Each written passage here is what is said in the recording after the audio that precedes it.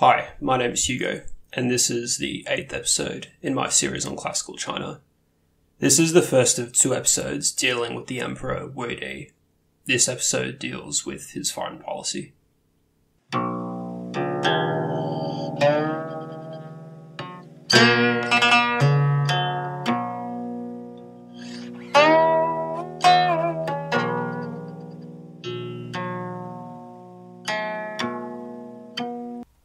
In its first 62 years, the Han dynasty had mostly been preoccupied with fighting against internal enemies, such as rebellious vassal kings or rival families, with doing what it could to protect China from incursions by the Xiongnu, and with rebuilding the country after the devastating years of war that had accompanied the fall of the Qin dynasty. By the time Wudi ascended to the throne, though, this process of consolidation had been accomplished, and China found itself wealthier and more secure than it had been in a long time. There's a famous passage by Sima Qian in the records, which describes the happy economic situation of the empire at this time. Quote, "By the time the present emperor had been on the throne for a few years, a period of over 70 years had passed since the founding of the Han. During that time, the nation had met with no major disturbances, so that, except in times of flood or drought, every person was well supplied, and every family had enough to get along. The granaries in the cities and the countryside were full, and the government treasuries were running over with wealth. In the capital, the strings of cash had been stacked up by the hundreds of millions, until the cords that bound them had rotted away and they could no longer be counted. In the central granary of the government, new grain was heaped on top of the old until the building was full and the grain overflowed and piled up outside, where it spoiled and became unfit to eat. Horses were to be seen even in the streets and lanes of the common people, or plodding in great numbers along the paths between the fields, and anyone so poor, so as to have to ride a mare, was disdained by his neighbours and not allowed to join gatherings of the villagers. Even the keepers of the community gates ate fine grain and meat. The local officials remained at the same posts long enough to see their sons and grandsons grow to manhood, and the higher officials occupied the same positions so long that they adopted the official titles as surnames. As a result, men had a sense of self-respect, and regarded it as a serious matter to break the law. Their first concern was to act in accordance with what was right, and to avoid shame and dishonour. It reminds me of Gibbon's opening paragraph to The Decline and Fall of the Roman Empire, where he talks about the fairest part of the earth and the most civilised portion of mankind. It was from this bedrock of wealth and security that the dramatic changes of Wudi's reign were enacted. This episode, we're going to talk about the shift from a defensive foreign policy to an aggressive one. Not since the days of Qin Shi Huang had China embarked on expansionist campaigns. Under Wudi, not only would it reclaim territories that had been lost during the collapse of Qin, but it would extend China's influence further than it had ever gone before, even reaching previously unknown lands and people. The main target of Han expansion was the Xiongnu Confederacy. Throughout Wudi's reign, a total of 16 campaigns were launched into Xiongnu territory, as well as several more launched northwest as the struggle between the two powers touched the city-states and nomads of Central Asia, in the region that makes up the western reaches of modern-day China, and even as far west as modern Uzbekistan. After the Battle of Pingcheng in 200 BC, the Xiongnu and the Chinese had maintained the He-Qin relationship, whereby the Han sent the Xiongnu gifts and princesses in exchange for a promise not to invade. However, as we've seen, Xiongnu raids were a feature of every emperor's reign since the days of Gaodi. There are several explanations for why the He-Qin system developed after the Battle of Pingcheng failed to achieve peace. For one part, the Chinese had a poor understanding of Xiongnu culture, and overestimated their ability to influence the nomads with diplomatic techniques that may have worked against other Chinese states. Most notably, as historian Zhun Shuzhang points out, the idea that marrying Han princesses to the Shan Yu would be an effective way to cultivate loyalty from the Xiongnu to China was based on a Chinese norm that the Xiongnu did not share, that a son-in-law should be obedient to his father-in-law. There are other reasons on the Xiongnu side of things that also explain why raids persisted, despite the pretense of a peaceful relationship. As historian Mark Edward Lewis explains, the Shan Yu was less secure in his position than the Huangdi was in his. His control over subordinate chiefs was much looser, and his legitimacy depended on his ability to be victorious in battle and in distributing the spoils of war. Thus, he was not in a strong position to prevent subordinates from making their own raids on China, and he himself could not take a pacifist stance in the long term.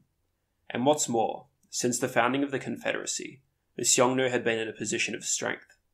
Why should they respect a peace treaty with a country who, so far, had barely presented a military threat? So far, until now. Previous rulers had been hampered by the cost of such campaigns and the instability of China itself. For one example, if you remember in 177 BC, Wudi had wanted to pursue a retreating Xiongnu army, but had been distracted by the rebellion of the king of Jubei. But now China was economically and politically secure enough for Wudi to bring the fight to the Xiongnu. However, having the resources to fund these expeditions was just one part of the puzzle. The Han army itself underwent important transformations so that it could effectively fight the feared horse archers of the steppe. In the first episode of Qin, we talked about how, over the course of the Spring and Autumn and Warring States periods, the aristocratic, chariot-based armies of the feudal age were gradually outmoded by armies composed of massive numbers of conscript infantry. Now these mass infantry-based armies were being outmoded as well.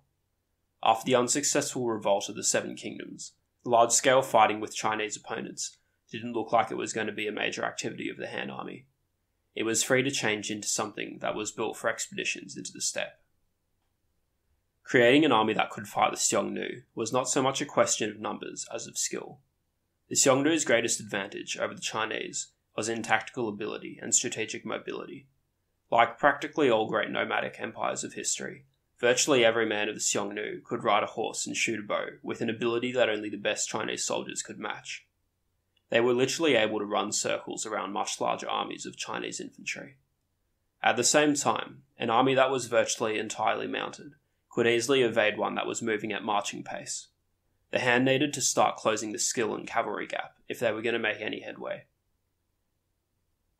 Measures had been taken to transform the army prior to the reign of Wudi, many of which were the brainchildren of Chaozu Tsuo, the man who had been Jingdi's imperial councillor before his unfortunate execution during the revolt of the Seven Kingdoms. Chao saw that the Chinese needed to transition to a cavalry-dominated army if they were to match the Xiongnu's mobility in the vastness of the steppe. However, horse breeding was not yet a big business in China, so he recommended policies to encourage it. During the reign of Wudi, in 169 BC, he proposed a policy whereby if a family donated a horse to the government, 3 of its men would be exempted from military service. During the reign of Jingdi, the government set aside massive pastures for horse breeding and put 30,000 slaves to work on them. By the start of Wudi's reign, these pastures had produced 450,000 horses. The Xiongnu could see what the Han were up to, and several of the raids in Jingdi's reign specifically targeted these government pastures. Having horses was all well and good, but for military purposes you also needed riders. But equestrian skills were a rarity in Han China. It was difficult to train sufficiently peasant conscripts in the art of horsemanship or the use of a crossbow, seeing as they were only required to serve for 1 year at a time. How could such soldiers match Xiongnu riders who had spent their entire lifetimes in the saddle and shooting bows? The solution was to transition to a professional army, comprised of men for whom soldiering was a career, not a one-off obligation. In Wudi's reign, the peasant conscript began to be phased out in preference of the full-time soldier. The military service that commoners were required to provide was in some cases commuted by a tax to pay the salaries of professionals. The majority of these professionals were simply men paid to be soldiers, equipped with government horses and weapons. In a move harkening back to the days of Qin, Wudi also used convicts as soldiers. Unlike peasant conscripts, convicts could be obliged to work for the government for several years, meaning there was enough time to properly train them. There were also cases of employing surrendered barbarians. However, they mainly served in the armies stationed to defend the capital, rather than in the expeditionary armies that Wudi would send into the steppe, probably for fear that they would desert and join their kindred Xiongnu instead. Nevertheless, some barbarians, including Xiongnu, played a role in these campaigns, as scouts familiar with the land, and even as commanders. A military education curriculum was set for officers, incorporating classic books such as Sun Tzu's Art of War, as well as works by generals who had served in Wudi's campaigns. The corpus of military law was also standardized. Such measures really helped to develop military men as a distinct class during Wudi's reign. In the campaigns of Wudi, the typical horseman was armed with a light crossbow, long and short lances, a sword, a knife, as well as a shield and light armour. Because of the horse breeding project, the army could field a much larger number of cavalry than previous Chinese armies, roughly 40% of total armed forces, according to historian Zhun Shuzhang. Armies assembled for expeditionary campaigns were often composed almost totally of cavalry. Even if an army was entirely mounted though, they still weren't as mobile as the Xiongnu. The Xiongnu had herd animals which they could take with them, and were used to hunting. The Chinese, in contrast, were unused to living off the land, and brought huge quantities of grain with them, slowing things down. Sometimes this grain was carried by a train of oxen, meaning that the main body of the army still had to travel at basically walking pace. The problem of food put a severe limitation on how long a campaign could feasibly be maintained. None of Wudi's military expeditions lasted more than 100 days. Anyway, now that we're familiar with the context of these campaigns, we're just about ready to get into the story of Wudi's war with the Xiongnu. But before we do, I just need to quickly mention how the dating of Wudi's reign works. So far, we've mostly been dealing with regnal years, where the years were counted according to how long the current emperor had been on the throne. Wudi had complicated things a bit by beginning to count again halfway through his reign, so that we had a former and a latter period. Jingdi recounted twice, so that there were a former, a middle, and latter periods. Under Wudi, a new system was implemented. He introduced the idea of organising years into eras, which were usually 4 or 6 years long. They were usually named after some auspicious event, or after a particular virtue the government was promoting. In the next episode, we'll talk a bit more about why this new system was adopted. So that any given year would be called something like the second year of the era Yuan Shuo, which is roughly 127 BC. There was a total of 11 eras in Wudi's reign. Without knowing which order the eras happened in, the era names aren't really going to be very helpful for you in mentally placing events. So I'm sad to announce that I'll mostly be leaving the traditional dates behind, and instead I'll just use Gregorian years. When Wudi ascended the throne, relations with the Xiongnu were actually in a relatively positive spot. The He-Qin peace was affirmed, trade was allowed on the border, and the Han court sent them gifts. In 135 BC, Wudi's 6th year on the throne, envoys from the Xiongnu came to the Han court, asking to reaffirm the peace alliance. The emperor brought the matter to court for consideration, as was the standard practice. There were some outspoken men who thought reaffirming the alliance was a bad idea, and Wudi himself was probably reluctant to agree to it. The superintendent of state visits, Wang Hui, had previously served as an official in provinces bordering the Xiongnu, and didn't trust them. He warned, quote, "Although the Han concludes treaties with the Xiongnu, it is never more than a couple of years before they violate the agreement. It would be better to refuse their offer and send troops to attack them." However, more senior ministers were against the idea of war and thought it best to continue the peace agreement.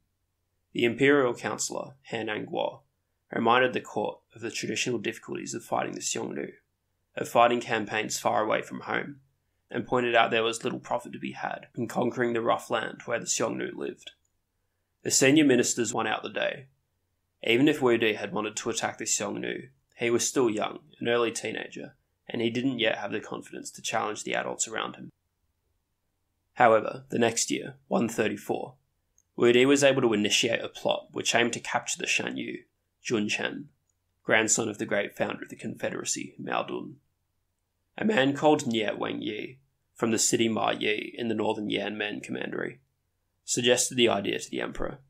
He believed that due to the recent friendly relations, the Shan Yu could be lured into a trap. Nie entered the territory of the Xiongnu, pretending to be a refugee. Somehow, he was able to meet the Shan Yu, and he told Jun Chen that he could murder the governor of Ma Yi and his officials, so that the Xiongnu could sweep in and plunder the city. The Shan Yu was greatly excited by the idea, and sent Nie off back to Ma Yi. However, when Nie returned to his home city, instead of murdering the officials, they executed some criminals and hung their heads on the city wall to trick the Xiongnu scouts into thinking the coup had been successful. Meanwhile, the Han had arranged for an army of 300,000 infantry, cavalry and crossbowmen to conceal themselves in the valley around Ma Yi. The army was led by the imperial councillor Han Ang-wo, with some subordinate generals including Li Guang, Gong Sun-he, and Wang Hui, the same man who had been against reaffirming the peace treaty. Wang Hui was in fact the man who had devised the military aspect of the plot. The plan was that once Jun Chen entered Ma Yi, the main section of the Chinese force would attack the city, while sections led by some of the subordinate generals would attack the baggage trains following the Shan Yu. The people who lived around Ma Yi, aware of the impending carnage, all deserted their farms and went somewhere else. When Jun Chen, with an army of 100,000, crossed the border, he set course for Ma Yi, which was less than 50 kilometres away. As they travelled, they saw farms and livestock, but no people. Suspicious, Jun Chen sent some men to investigate one of the warning beacon stations that dotted the frontier. There, they captured a defence official, who revealed the whole plot to them. Jun Chen exclaimed, quote, "Heaven was on my side when I captured this official," and he named the man Heavenly King. He turned the army around, and they escaped back into their own territory. The forces under Han Ang-wo attempted a pursuit, but they were not equipped to go beyond the border, and gave up once they reached it. Wang Hui, once he had learned that the Shan Yu was not going to enter Ma Yi, decided to retreat rather than attack the baggage train as had been the plan, as he knew that his relatively small detachment was no match for Jun Chen's best troops. As the architect of the plan, he expected to be executed for its failure, so he tried to bribe the Chancellor Tian Fen into putting in a good word for him. Tian put the matter to Wudi's mother, Empress Dowager Wang, and the next time the Emperor came to visit her, she tried to persuade him to let Wang Hui off. But the teenage Emperor was insistent that Wang Hui must be executed, as an apology to the Empire for the failure of the plot. When he heard that he was doomed, Wang Hui committed suicide. After the Ma Yi plot, relations between the Han and the Xiongnu soured, as you might expect. The Xiongnu began raiding the border again. However, trade was allowed to continue, because the Han thought that it weakened the Xiongnu. Since the Xiongnu mostly bought luxury items from China, the Han imagined that they were either trading the essential for the inessential, or that the influence of China's elegant culture would sap their martial spirit. In the spring of 129, the first outright attack on Xiongnu territory was launched. 4 generals led separate armies in an attack on the border markets. They marched from different places and on different targets, which was a strategy designed to negate the Xiongnu's advantage in mobility. The nomads would not be able to make their usual huge circling maneuvers around one army without running into another army marching in parallel. The strategy was employed in most of the subsequent campaigns as well, with different armies marching out from commanderies all along the border. However, the results of the first campaign were not that good for the Chinese. One of the generals, Gong Sun-ao, lost 7,000 men out of an army of 10,000. Li Guang, who participated in the Ma Yi plot, was also defeated, and was captured by the Xiongnu. Now, this Li Guang was a strong warrior on a physical level. Tall and long-armed, he was a practiced archer, and spent much of his life on the frontier. When he wasn't soldiering, he passed his time by hunting tigers, which prowled the wilderness and troubled those who had to work outside the safety of their local village. One time when he was out hunting, Li caught sight of a rock in the grass which he mistook for a tiger, and he instinctively shot it. When he went to investigate, he found that his arrow had penetrated the stone. Another hobby of his was playing archery drinking games with his friends. By the time Wudi's campaigns had started, he was already a veteran soldier. He had served as a horse archer in Wendi's reign, and he had fought against the Xiongnu in the raid of 166, when they nearly reached Chang'an, and in that campaign had killed and captured several Xiongnu riders himself. As a reward for his deeds, he was made a palace attendant, and accompanied Wendi on hunting trips. During the reign of Jingdi, he had served during the revolt of the Seven Kingdoms, and then had a stint working as a governor for several border commanderies, where his skills and knowledge were put to use training the local garrisons and fighting off Xiongnu raids. He developed a reputation as a soldier's general. Whenever he received rewards, he divided them amongst his men, and when out on an expedition, he was happy to eat the same food as the common soldiers. Though he had enjoyed a good salary for a number of years, by the end of his life he left no money behind, having spent it all on others. Sima Chen says that he was, quote, a clumsy speaker and never had much to say. He would explain battle tactics by drawing diagrams on the ground. Basically, he was the sort of man who took simple pleasure from life in the army. However, the relatively peaceful reigns of Wendi and Jingdi meant that his talents as a soldier weren't enough to give his career a rocket jump. Wendi had said to him once when he was a palace attendant, quote, "What a pity you were not born at a better time. Had you lived in the age of Emperor Gaozu, you would have had no trouble in winning a marquisate of at least 10,000 households." Well, with Emperor Wu's new expansionist policy, the time had come where Li Guang might be able to put his talents to use and receive the sort of reward he deserved.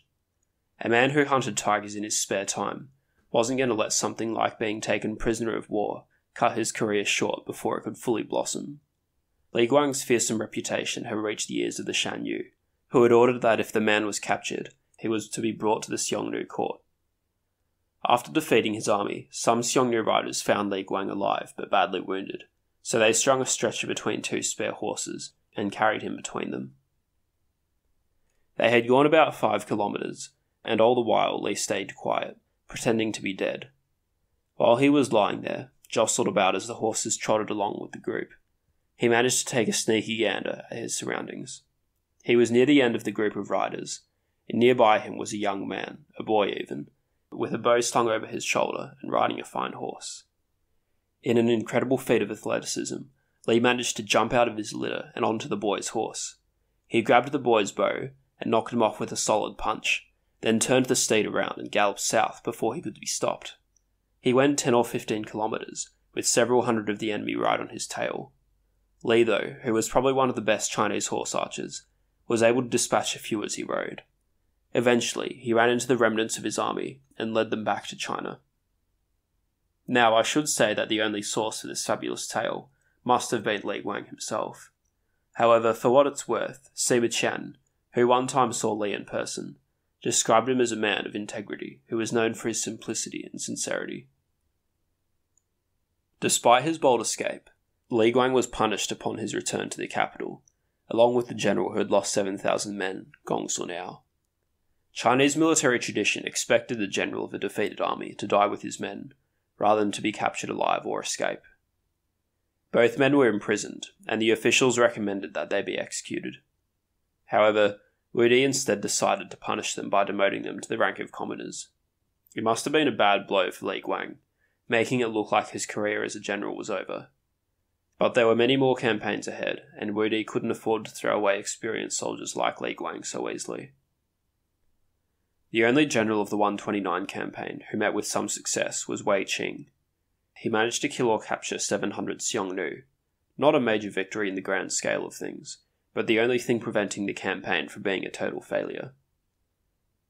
Wei came from a bit of a rough childhood. He was the product of an illicit affair between a concubine of the Marquise of Pingyang and a petty clerk who worked for the Marquise. Initially, he lived with his father's legitimate family, but was treated badly by his half-brothers and stepmother. So he was moved to the household of his mother, where he grew up as a servant of the Marquise. He eventually achieved a somewhat respectable position within the hierarchy he inhabited, becoming a rider of the Marquise's household and an attendant for one of the Marquise's daughters. He really rose to prominence when his sister by the same mother, Wei Zhifu, was sent to the imperial palace and became a concubine of Wudi in 139. Wei Qing went along with her and worked at one of the palaces. After narrowly avoiding death, due to some nasty harem intrigue, he was brought to the emperor's attention and was made palace councillor. Then, in 129, he was lucky enough to be picked as a general. Although his achieving this position was probably as much, if not more, due to luck rather than to merit, he ended up proving himself a worthy commander, and became one of the greatest generals of the Wudi era. He was described by Sima as, quote, a kindly retiring man who attempted to ingratiate himself with the emperor by being mild and compliant. This polite, reserved attitude was not in keeping with the confident, extravagant feeling of the times. Thus, despite his military success, he did not achieve the sort of celebrity and popularity that other generals did. The Xiongnu launched counterattacks the following winter, and they carried on till autumn. The commander of Yuyang, in the northeast, was most heavily hit. The defence of the province was commanded by Han Engguo, the same man who had been general-in-chief of the Ma Yi plot. He was by this time no longer imperial councillor, and in the winter years of his career. He dropped a ball a bit on the defence here. It seemed for a while that the Xiongnu raiding had come to an end, so he asked the emperor if he could disband the garrison so that the men could attend to the work of farming. These garrison soldiers would have been largely men fulfilling their compulsory military service, rather than professionals. However, when the men were allowed to go home, the Xiongnu resumed their attacks, and, with only 700 soldiers left under his command, Han Engguo was unable to challenge them, leaving them to ravish the commandery's farmland. Angry with Han's failure, the emperor later removed him further east, to the commandery Ping. Meanwhile, another attack was made against the Xiongnu, comprised of 2 armies, one of which was led by VIII and consisted of 30,000 cavalry. He managed to kill or capture several thousand of the enemy. The other army didn't achieve much success, but neither did it suffer any terrible defeats. The year after, 127 BC, the Chinese achieved their first really important victory. In the spring, VIII led an army northwest and managed to reclaim the Ordos. This is the area called the region south of the Yellow River by Sima Qian, and refers to the land which is encircled by the great bend the river goes around after it flows out of the mountains. The Ordos had been the northwestern extent of the Qin Empire, and had been lost to the nomads after the revolution. After VIII's victory, 2 new commanderies were established in the conquered territory, and settlers were sent to colonize them. In the course of the campaign, VIII's army killed 2,300 Xiongnu, and took a further 3,000 as prisoners, as well as capturing 1 million sheep, oxen and horses, all the while suffering very little casualties. The inclusion of the number of captured livestock might seem strange, but remember that the Xiongnu were pastoral nomads. In the same way that farming was the backbone of the Chinese economy, herd animals, raised for food, clothing and transport, were the backbone of theirs. Tribal warfare amongst nomadic people like the Xiongnu often centered around the stealing of livestock, so, in a way, the Chinese were using a similar sort of strategy, scaled up immensely. As a reward for this tremendous success, VIII was enfeoffed as Marquess of Pingling. Interestingly, though they had just won the Ordos territory, the Han conceded some small northern portions of the commandery Shangu. The records doesn't explain why they did this, but it almost seems like it could have been rubbing the salt in the wound, making the acquisition of Ordos look all the more massive in comparison. The stress of these repeated attacks was perhaps having an effect on the Xiongnu's internal politics. In the winter of 126, Shanyu Junchen died. However, rather than passing down to his named heir, his son Yudan, the throne was seized by his younger brother, Yizhi Xie. Yizhi Xie and his followers attacked and defeated Yudan and his, after which Yudan fled to China. The Han welcomed him. Part of their long-term strategy was about encouraging Xiongnu leaders to defect, and treating well those who surrendered was an important part of that strategy. They enfeoffed Yudan, making him Marquess of Xi'an, but he died a few months later for reasons that have been lost to history. The new Shan Yu made several attacks on Chinese territory, determined to show his strength, not just to the Chinese, but to the Xiongnu kings whose support he needed to gain. Thousands of Chinese were killed or abducted in these raids, and the Xiongnu even succeeded in killing Gong Yor, governor of the commandery Dai. The wise king of the right, the Xiongnu king who had been lord of the Ordos, led raids on that territory he had just lost. However, these attacks, bloody as they were, could not turn the tide against the Chinese. A few years later, in 124, VIII led a force of 30,000 as part of the next expedition, marching out from the territory he had recently conquered. Other generals led armies from provinces further east on the frontier. Perhaps as a sign of the respect he had for VIII, Wudi gave Gongsun Ao, the general who had lost 7,000 in the campaign of 129 and had been demoted to the rank of commoner, a command under Wei. Gongsun Ao was a personal friend of Wei's, and I wonder if Wei might have tugged at the emperor's sleeve a little to have his comrade reappointed. Wei's army targeted the lands of the wise king of the right, one of the highest men in the Xiongnu hierarchy. Unfortunately, we are not given any indication of where exactly the wise king was camped, and when VIII attacked. However, we are told that the king did not expect the Chinese riders to be able to reach him, and had gotten drunk and was enjoying himself, only to be alerted in the dark of night that a Chinese army had managed to sneak around and encircle his camp. Utterly shocked, the wise king panicked and quickly escaped through a gap in the Chinese line, with just a few hundred of his best men, as well as his favourite concubine. Though they were not able to capture the king, Wei Qing and his army managed to take prisoner 10 petty chieftains, 15,000 men and women who were living at the camp, and hundreds of thousands of livestock. I should mention that there was a lot of value for the Chinese in taking prisoners alive rather than massacring them. These attacks on the Xiongnu saw soldiers marching further north than Chinese armies had ever gone before. They were going into uncharted territory, and prisoners could tell them vital information about the surrounding land. Wudi increased Wei Qing's markers as a reward for his victory, and offered to enfeoff his sons as well. However, in a move that shows a good deal of respect for his military comrades, and must have made him pretty popular among them as well, Wei objected to the enfeoffment of his own sons, who had not yet accomplished anything, and protested that his subordinate officers, who had been essential to his success, had been given nothing. He said, quote, "Unworthy as I am, I have been granted the privilege of riding into battle. Through the divine wisdom of your majesty, the army has won a great victory, but the merit is due wholly to the fighting ability of my officers. Your majesty has graciously increased my own fief, but my sons are still in swaddling clothes, and have performed no service. Though your majesty kindly wishes to set aside lands and enfeoff them as well, I fear it would do little to encourage the men who have fought under me. How could I dare to accept fiefs for Kang and my other sons?" Wudi took the objection well, and enfeoffed several of Wei's subordinates as marquises. He also named Wei General-in-Chief, giving him authority over all the other generals for future expeditions. 2 campaigns were launched the next year, with Wei as the new General-in-Chief. On each occasion, the Han sent an army of around 100,000. Both achieved pretty good results. In the first, over 3,000 Xiongnu were killed, and in the second, over 18,000 were killed or captured. However, the campaigns of 123 are mostly significant because of some changes in the Chinese officer corps.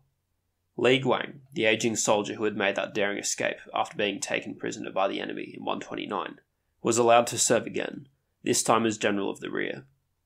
The campaigns of 123 were also marked by the debut of Huo Chubing, Wei Qing's 17-year-old nephew.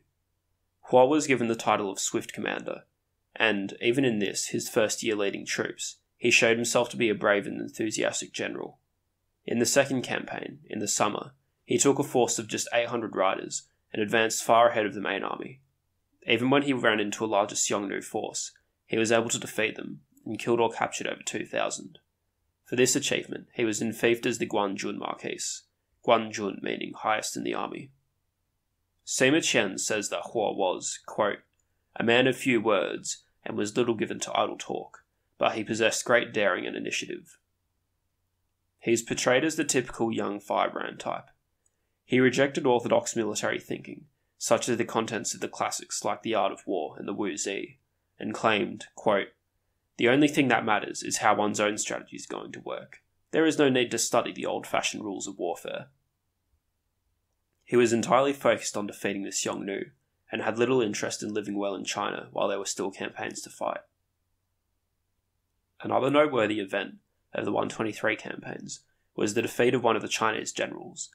Zhao Xin, general of the vanguard, was in fact a former Xiongnu petty king, who had defected to the Han and had been enfeoffed as a marquis. In the campaign of summer 123, he was leading his army along a different route to the main force, and had the bad luck of running into the Shanyu's own forces. His army was completely wiped out, but Zhao Xin himself surrendered to the Xiongnu, and was taken back under the Shanyu's wing. Zhao Xin started advising the Shanyu on points of strategy, and in particular made the suggestion that the Shanyu make his camps further away from the Chinese border, and rather stay on the north side of the Gobi Desert, which would force the Chinese armies to march further from home and overstretch their supply lines. The Shanyu agreed with the idea, and subsequent Han campaigns either had to attack the subordinate kings who still operated near the border, or, if they wanted to target the Shanyu himself, they would have to make the dangerous march across the desert. The Han first took the opportunity to attack those Xiongnu who remained near the border. 3 separate campaigns were launched in 121 BC, and Wunderkind Huo Chubing showed his quality in astounding style. Now holding the title Swift Cavalry General, leading an army of over 10,000 in the spring, he advanced north and reached Mount Yanji, then marched another 400 kilometers or so further north in pursuit of the son of the Shanyu. In the course of the campaign, he also forced the submission of several other tribal peoples who were not part of the Confederacy, and captured the son of the Xiongnu Hunye king. In total, over 8,000 people were killed or captured. The expedition also resulted in the capture of an artifact called the Golden Man, which was used by the Xiongnu VIII king for worship. Scholars have wondered if this Golden Man was in fact a statue of Buddha. If so, this would have marked China's first contact with the religion, roughly 2.5 centuries before the first Buddhist missionaries from India found their way to China. In the summer, Hua led an expedition to the Qilian Mountains, forcing the Xiongnu VIII king, who resided there, to surrender, along with his 2,500 men. In total, around 30,000 Xiongnu were killed or taken prisoner in the campaign, including several kings. In this campaign, Hua again showed his enthusiastic approach. Sima Qian says, quote, "The soldiers and horses under the command of the older generals were no match for the exploits of Hua Chubing. For one thing, Hua Chubing always saw to it that he had a select group of soldiers, and in addition he was daring enough to penetrate deep into enemy territory, time and again riding off ahead of the main body of the army with the best cavalry. Moreover, his men seemed to enjoy the favour of heaven, for they never encountered any serious difficulties. The older generals, on the other hand, were constantly being tried for proceeding too slowly and failing to appear on time." The campaigns of 121 are also notable, because we are given a somewhat detailed description of a battle between the Chinese and the Xiongnu. The battle was fought by the army of Li Guang, when he was participating in the campaign that was attacking the more easterly end of the Xiongnu lands. I think Sima Qian was a bit of a fan of Li's, and his description is pretty tight, so I'll let him relay the events. Quote, "Li Guang, as chief of palace attendants, was sent to lead a force of 4,000 cavalry north from Yorbei Ping. Zhang Qian, the Bowang Marquise, leading 10,000 cavalry, rode out with Li Guang, but took a somewhat different route. When Li Guang had advanced several hundred li into enemy territory, a single li is about 0.4 kilometers, the Xiongnu leader known as the Wise King of the Left appeared, with 40,000 cavalry, and surrounded Li Guang's army. His men were all terrified, but Li Guang ordered his son Li Gan to gallop out to meet the enemy. Li Gan, accompanied by only 20 or 30 riders, dashed straight through the Xiongnu horsemen, scattering them left and right, and then returned to his father's side, saying, 'These barbarians are easy enough to deal with.' After this, Li Guang's men were somewhat reassured. Li Guang ordered his men to draw up in a circle, with their ranks facing outward. The enemy charged furiously down on them, and the arrows fell like rain. Over half the Han soldiers were killed, and their arrows were almost gone. Li Guang then ordered the men to load their bows and hold them in readiness, but not to discharge them, while he himself, with his huge yellow crossbow, shot at the sub-commander of the enemy force and killed several of the barbarians. After this, the enemy began to fall back a little. By this time, night had begun to fall. Every one of Li Guang's officers and men had turned white with fear, but Li Guang, as calm and confident as though nothing had happened, worked to get his ranks into better formation. After this, the men knew they could never match his bravery. The following day, Li Guang once more fought off the enemy, and in the meantime Zhang Qian at last arrived with his army. The Xiongnu forces withdrew, and the Han armies likewise retreated, being in no condition to pursue them. By this time, Li Guang's army had been practically wiped out. I've got to wonder if the scattering of the Xiongnu, when Li's son charged them, with a mere 20 or 30 riders, was in fact just an example of the skirmishing hit-and-run tactics that were the bread and butter of nomadic warfare. Elsewhere, Sima notes that the Xiongnu, quote, "do not consider it a disgrace to run away." Anyway, Wudi wasn't very happy with Li Guang's performance. Although he had emerged triumphant, or at least alive, after facing much larger force, he had lost most of his men. As a result, he was not rewarded. On the plus side, though, he wasn't punished either. Li was getting a bit fed up with his lack of progress. He had been fighting the Xiongnu all his life, but all around him, relative newcomers like Wei Qing, Hua Jubing, and their officers were being made marquises. Meanwhile, Li received nothing, despite all his years of experience. Perhaps the most rankling thing was that his cousin, Li Tsai, who did not have many achievements to his name, and was known as a bit of a dunce, had been made Chancellor, the highest official in the land. And Li Guang was left disgruntled. Despairing, he turned to a diviner named Wang Shuo to see if there was any reason for his career stagnation. He asked, quote, Ever since the Han started attacking the Xiongnu, I have never failed to be in the fight. I've had men in my command who were company commanders, or even lower, who didn't even have the ability of average men, and yet 20 or 30 of them have won marquisates on the strength of their achievements in attacking the barbarian armies. I've never been behind anyone else in doing my duty. Why is it I have never won an ounce of distinction, so that I could be in fief like the others? Is it that I just don't have the kind of face to become a marquis? Or is it all a matter of fate? The diviner asked Li to reflect on his past, to see if there were any mistakes or instances of misconduct that could be holding him back. Li recounted an incident from the reign of Jingdi, when he had been the governor of Longxi, one of the commanderies on the western border. To the west of China, on and around the Tibetan Plateau, there lived a people known to the Chinese as the Qiang. They were tribal, and their economy was a combination of wheat farming and herding sheep and other animals. Unlike the Xiongnu, they had no overarching political structure unifying them all together, and in fact stayed in a sort of equilibrium where they avoided forming groups that were too large. A paragraph from the Book of Later Han, the standard history written by 5th century scholar Fan Ye, provides the classic description.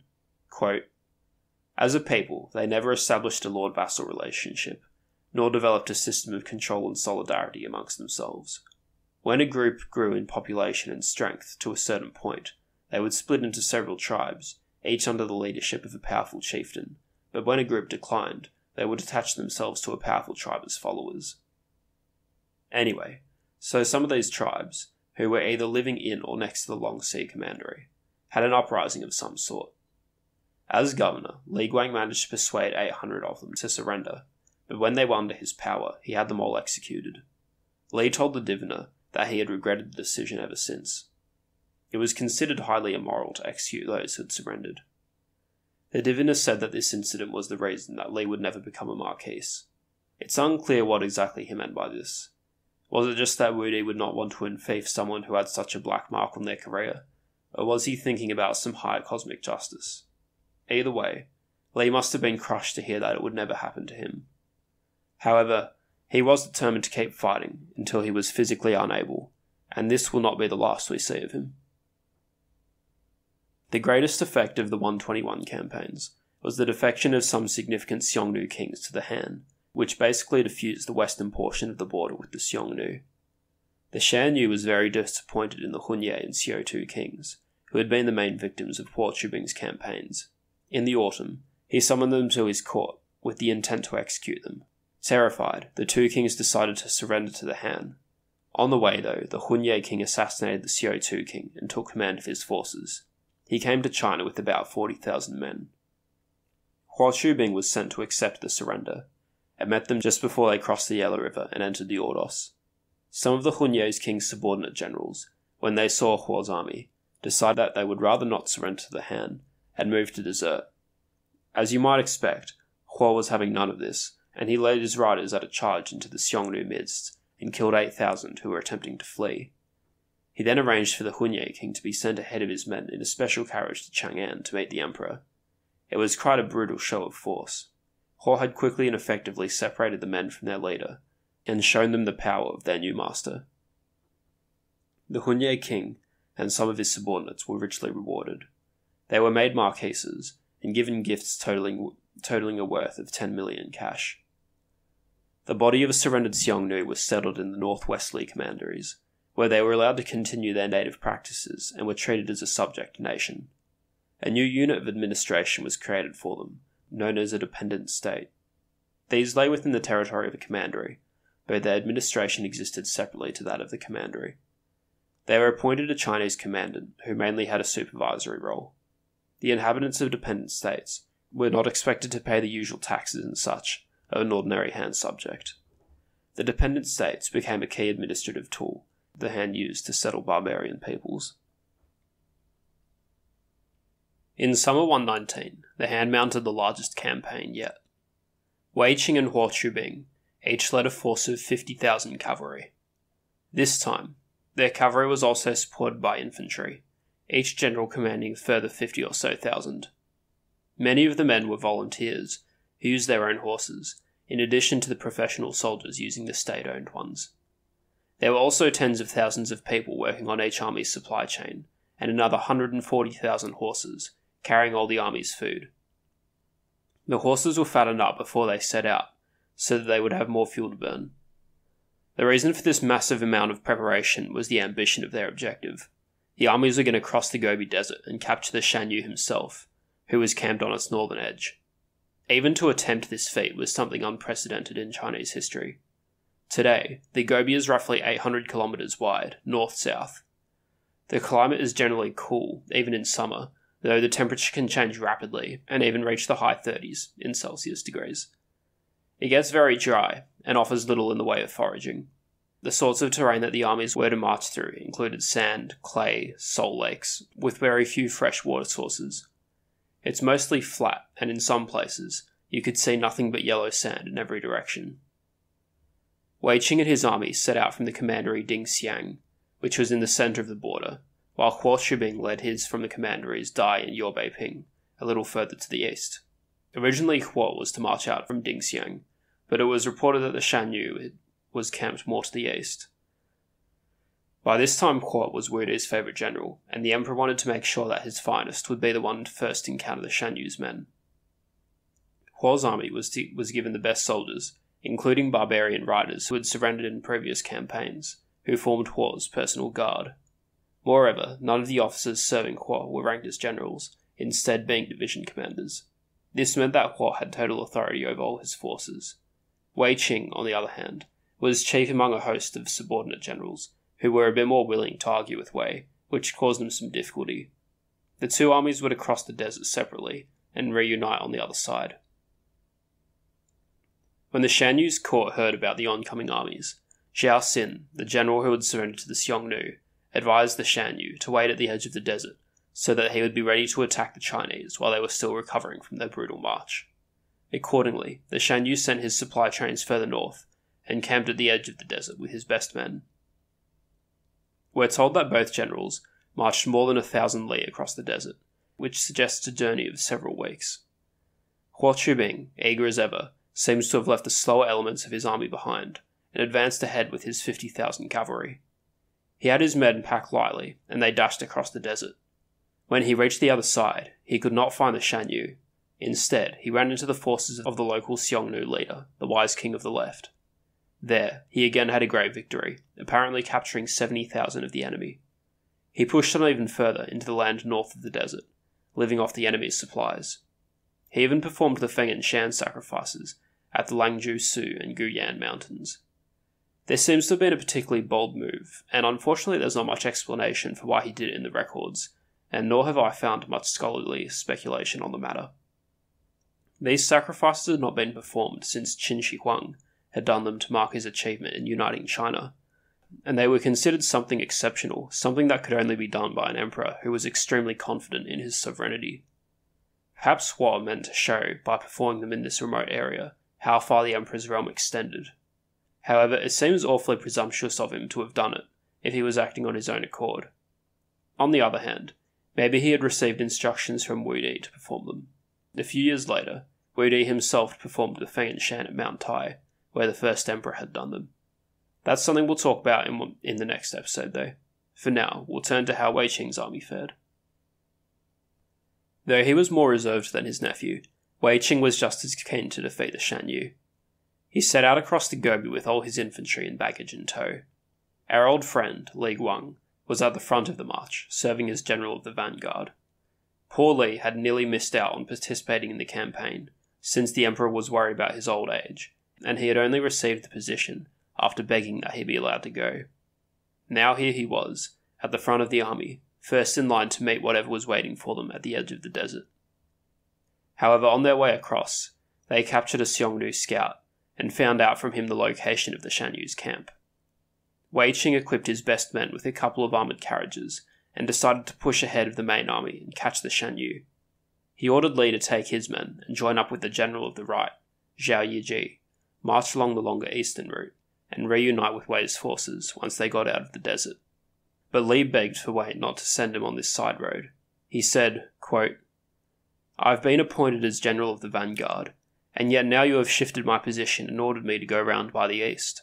I have been fighting the Xiongnu ever since I was old enough to wear my hair bound up, and now I would like to have just one chance to get at the Shan Yu.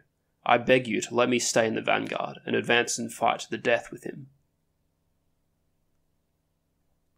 However, Wei would not change his mind.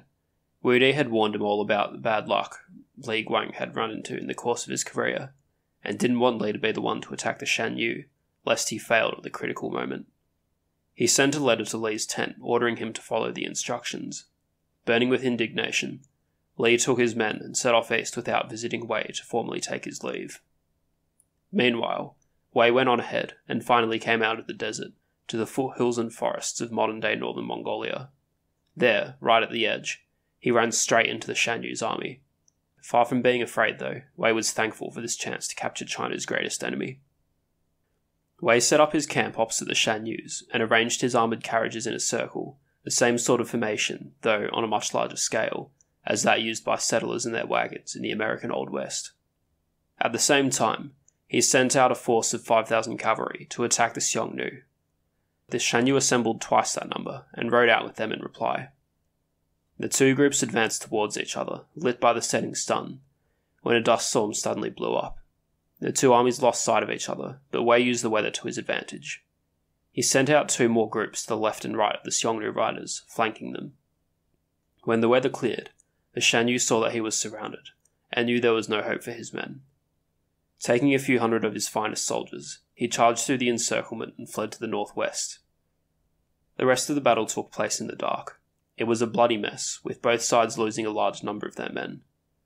When they realised the Shan Yu had escaped, the Chinese commanders sent a force of light cavalry in pursuit, though of course they had little hope of catching up to him by now.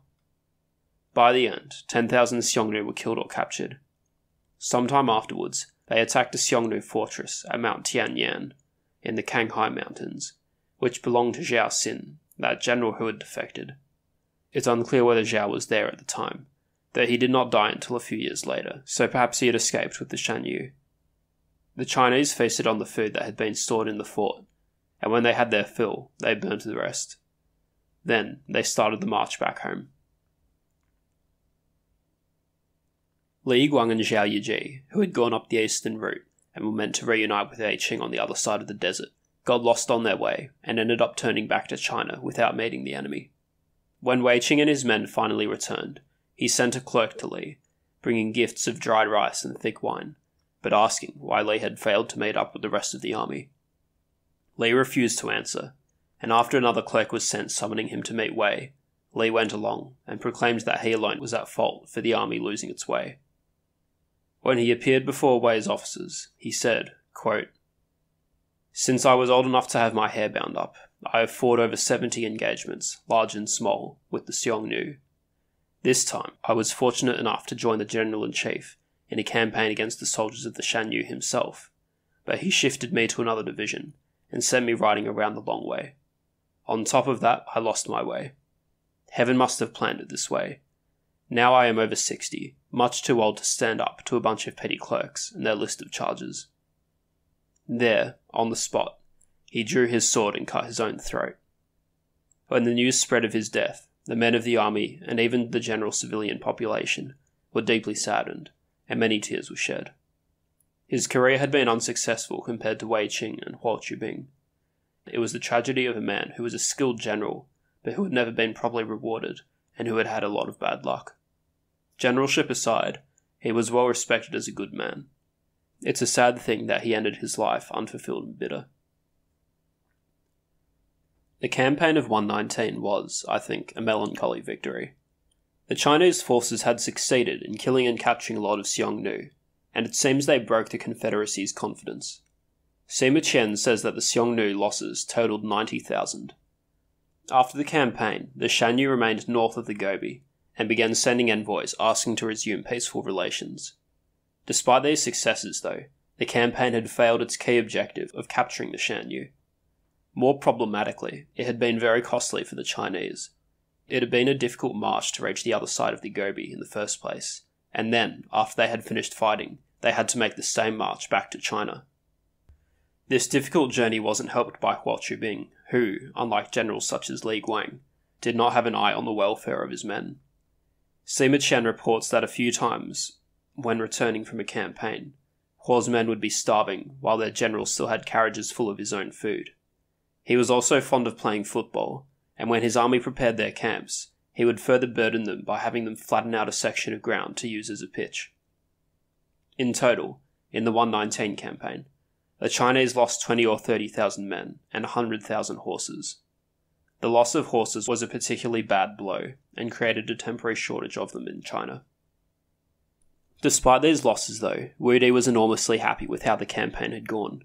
He appointed Wei Qing and Huo Qubing simultaneously to the office of Supreme Commander, which had been vacant since the beginning of his reign. He was particularly pleased with Huo and increased his fiefdom. The campaign of 119 was the peak of Huo's career, and though Wei was losing the spotlight to his nephew, he was still in a pretty good position. They were both still young and could probably picture a bright future for themselves. However, this campaign proved to be the last for both of them. Huo died just 3 years later, for reasons unknown. Wei died 14 years later, without leading any more campaigns. Sima explains that the reason he did not lead any more against the Xiongnu was because, after 119, Wudi's military attention turned towards other targets. However, it's not clear why Wei didn't participate in any of these expeditions. The loss of the generals Huo and Wei turned out to have an important impact on China's overall strategy.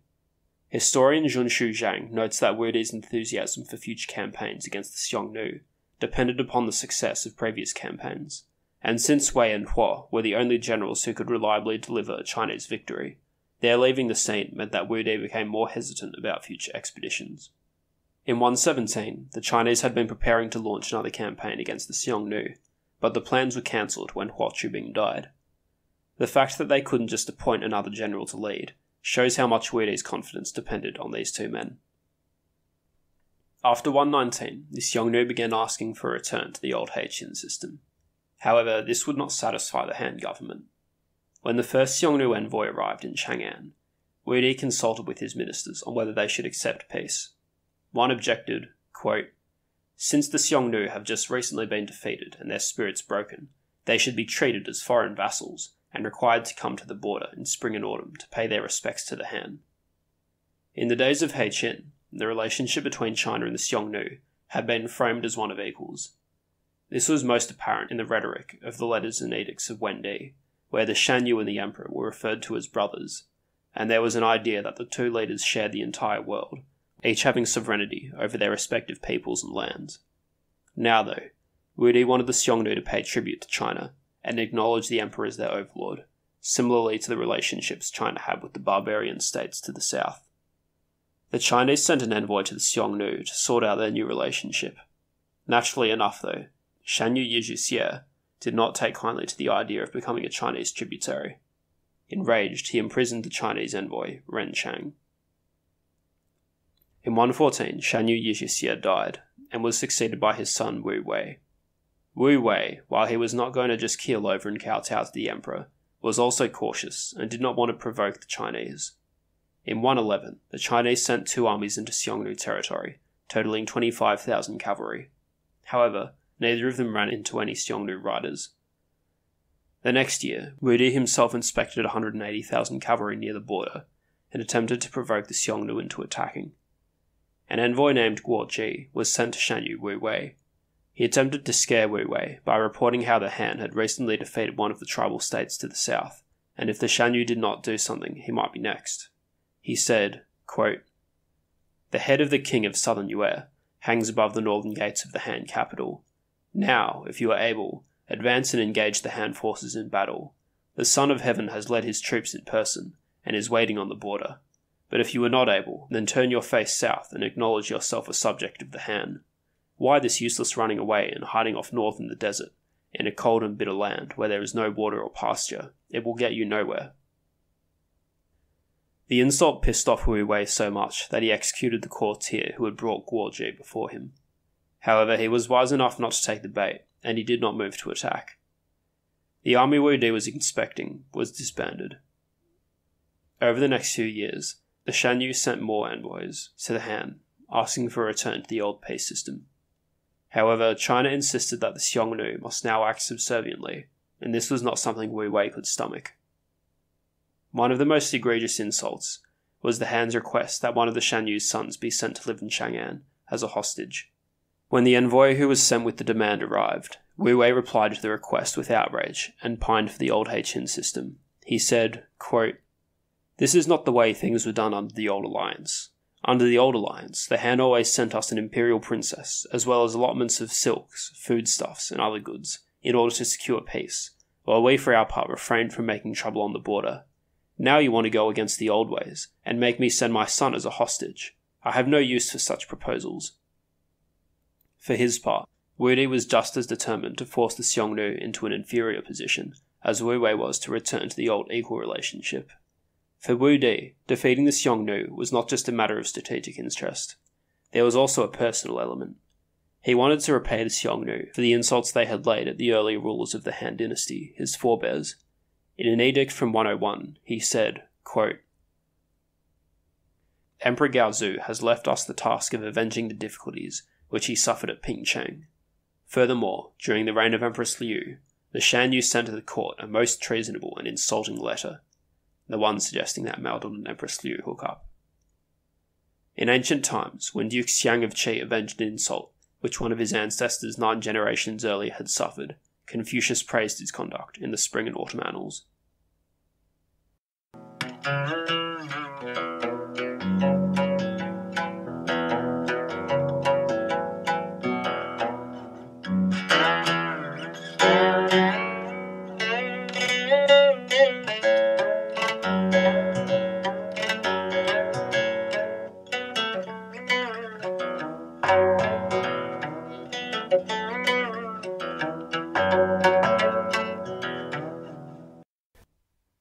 The two sides were at a diplomatic stalemate. They continued sending envoys and made diplomatic maneuvers. The Chinese even built a palace for the Shan Yu in Chang'an, and later a whole city called Shuoxiangcheng, which translates to City for Receiving Surrender, in anticipation of the Shan Yu caving in and acknowledging the emperor as his superior. The reigns of the Shan Yus became shorter, some lasting just a couple of years, and at times they were occupied by very young men, even one so young he was called the boy Shan Yu. The Chinese did what they could to interfere in these secessions and engineer crises within the ranks of the Xiongnu. However, what was really needed was another military or strategic victory which could cow the Shan Yu into obedience. But the northern border was already secure, and making further campaigns across the desert would be costly and very risky. But there was a new theatre which could be opened up, where the Han might be able to achieve a decisive victory over the Xiongnu. Thus, the struggle between the Han and the Xiongnu turned into a competition over the peoples living in Central Asia, the area known to the Chinese as CU, the Western regions. The Western regions were inhabited by a variety of people, some of whom were nomadic and some settled. There were large powerful kingdoms such as Dayuan and Yuezhi, as well as small city-states such as Luolan and Guxi. The region had fallen under the influence of the Xiongnu when Mao Dun had defeated the Yuezhi, a nomadic people, during the period when the Xiongnu Confederacy was growing and expanding. The region became very important to the Xiongnu, as a place where they could trade for goods that their nomadic pastoral economy could not produce, including grain and manufactured luxuries. When the Xiongnu had been receiving tribute from China, or had been in a position to raid it, these western regions had been a secondary priority for them. But now that they weren't receiving Chinese tribute, and were not in a position to raid, the importance of the western regions had grown so much that the area came to be called the right arm of the Xiongnu. The Chinese first came into official contact with the people of these lands through the journey of an envoy named Zhang Qian. Early in Wudi's reign, in 138, before the campaigns against the Xiongnu began, Zhang was sent out west to see if he could form an alliance with the Yuezhi people, those nomads whom Mao Dun had defeated. The Yuezhi had been forced to move west after their defeat, and later, Mao Dun's son, Jizhu, executed their king and had his skull fashioned into a drinking vessel. The Chinese suspected that they might hold on to a grudge against the Xiongnu, and be willing to join in the fight against them. When the emperor had put out the word that he was intending to send someone to talk to the Yuezhi, Zhang, who was a palace attendant, volunteered to go. He was accompanied by Gan Fu, a Xiongnu slave whose knowledge of the land they were to travel through came in handy, and who was able to hunt for food as they travelled.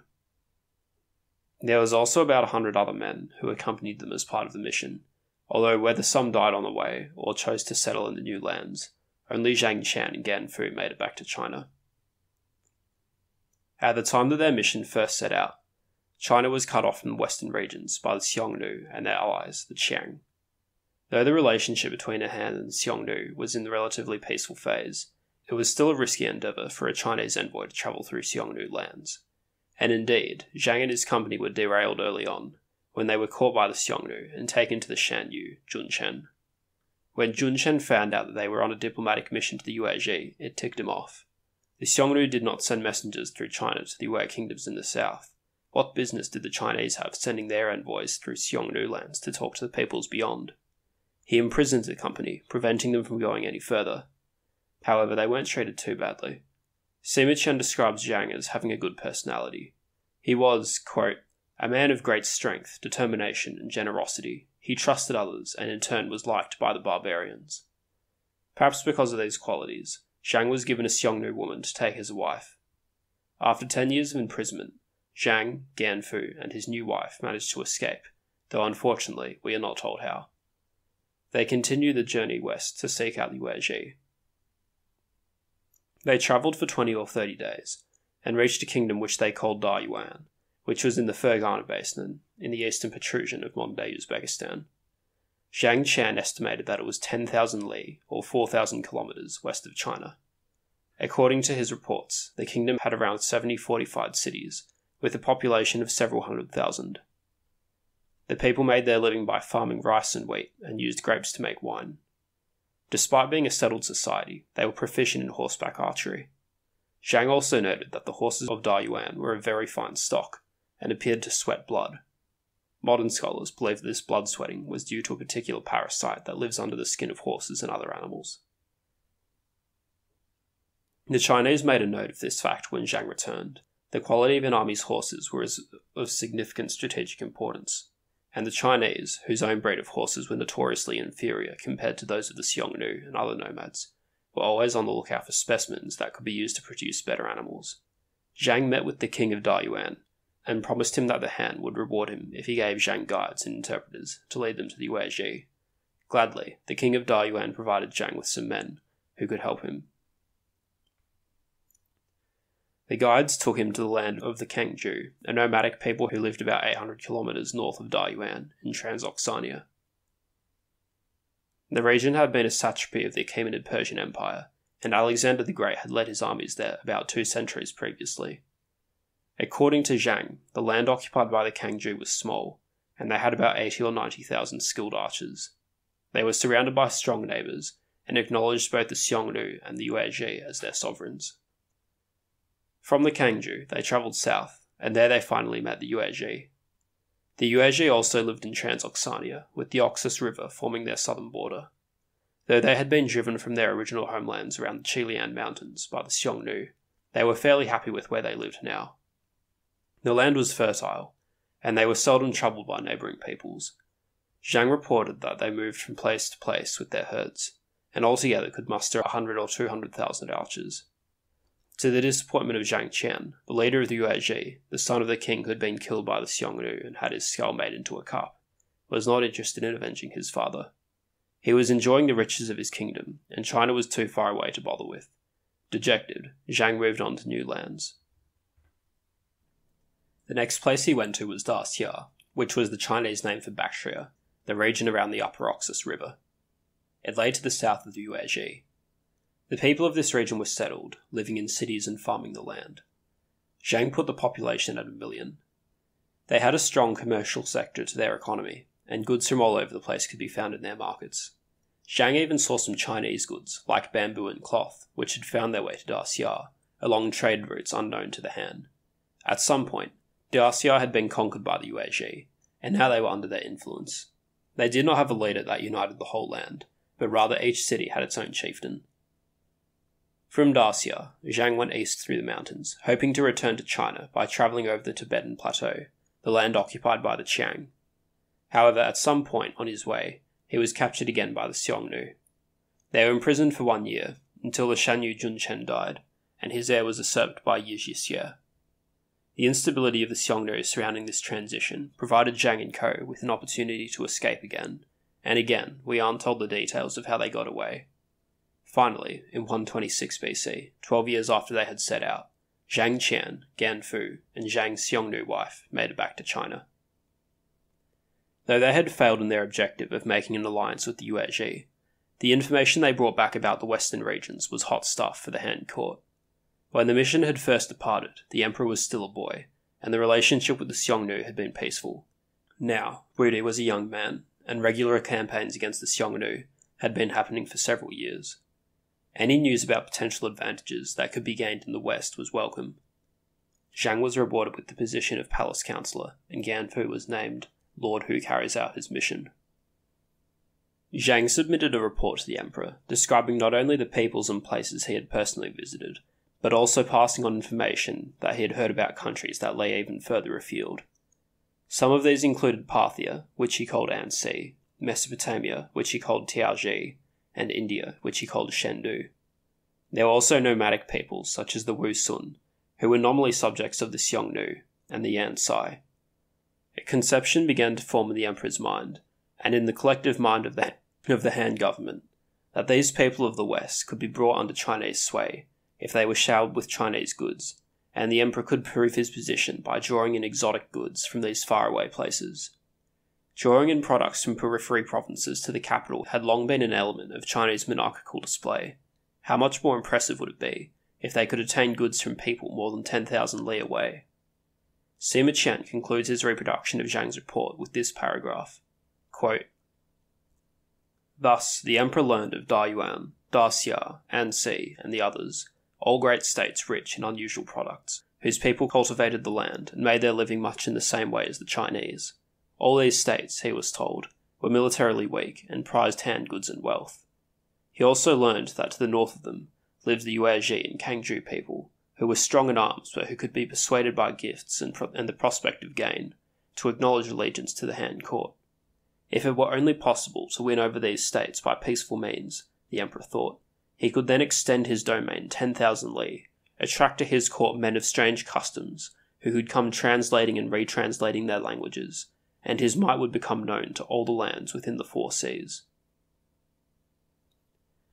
On account of the Chinese goods he had seen in Daxia, which the locals said had been bought in India, to their southeast, Zhang theorized that there must be a way to get to India, and thence to Daxia and the rest of the western regions, by going south from Shu, a commandery in China's southwest.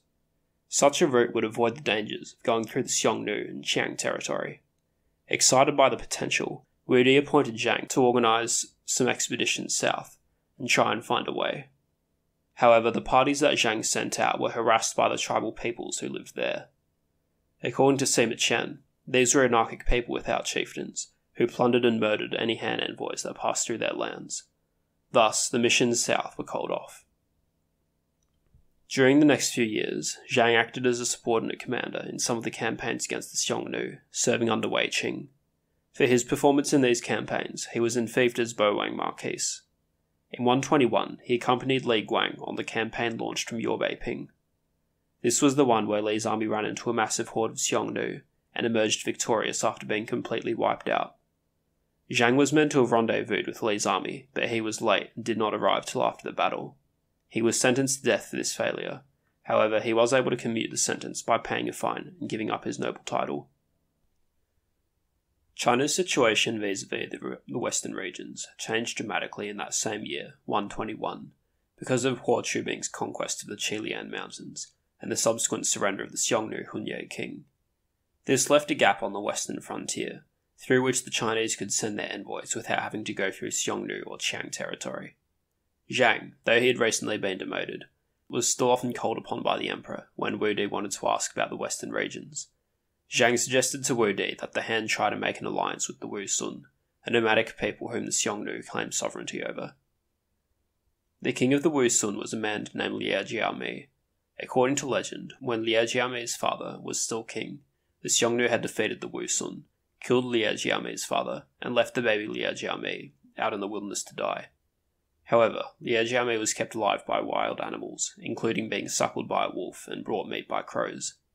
When the Shan Yu found out, he thought that Liu Jiami must have divine protection of some kind, and decided to take him under his wing. Liu Jiami grew up to lead the VIII as a subject people of the Xiongnu.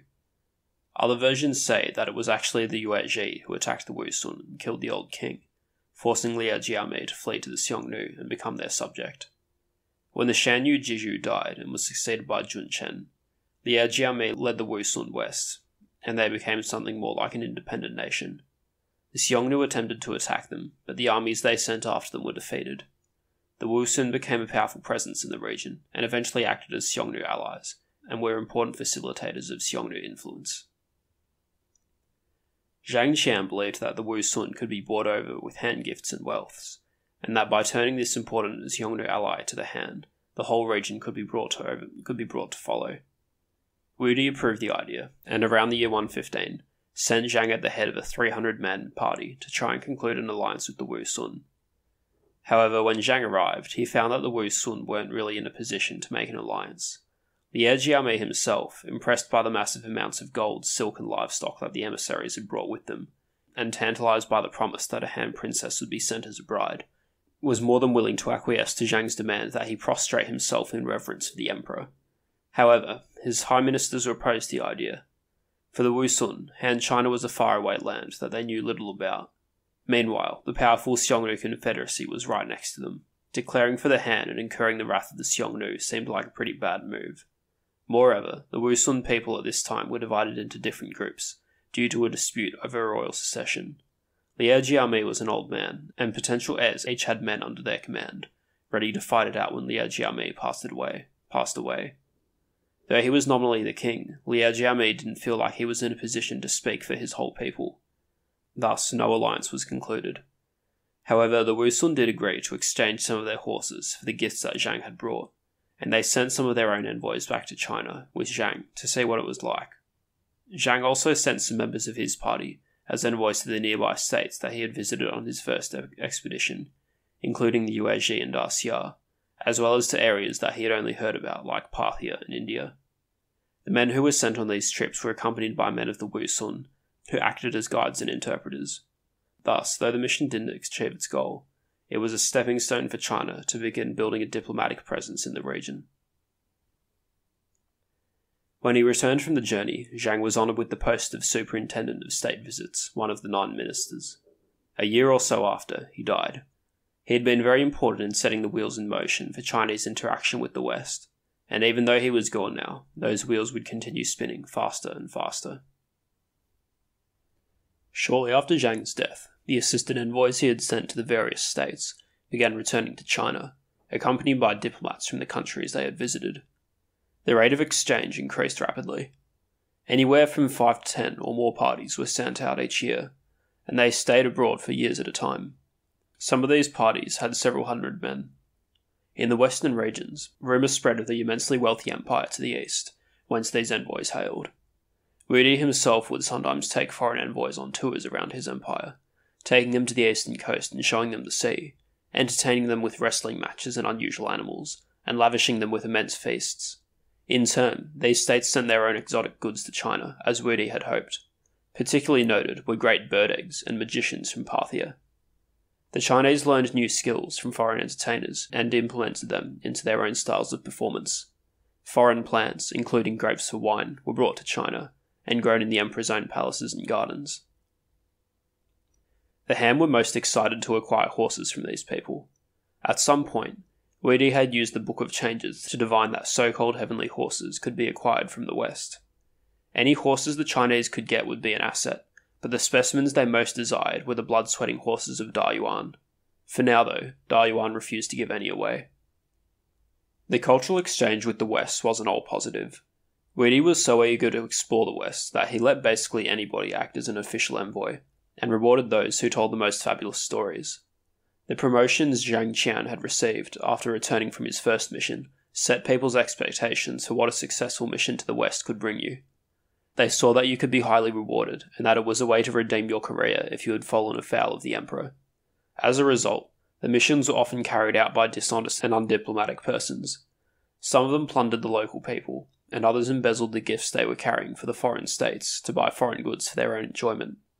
Some of the cities on their way began closing their gates to the Han missions, which was quite inconvenient. The route they travelled went through a region of salt lakes and wasn't especially abundant in food.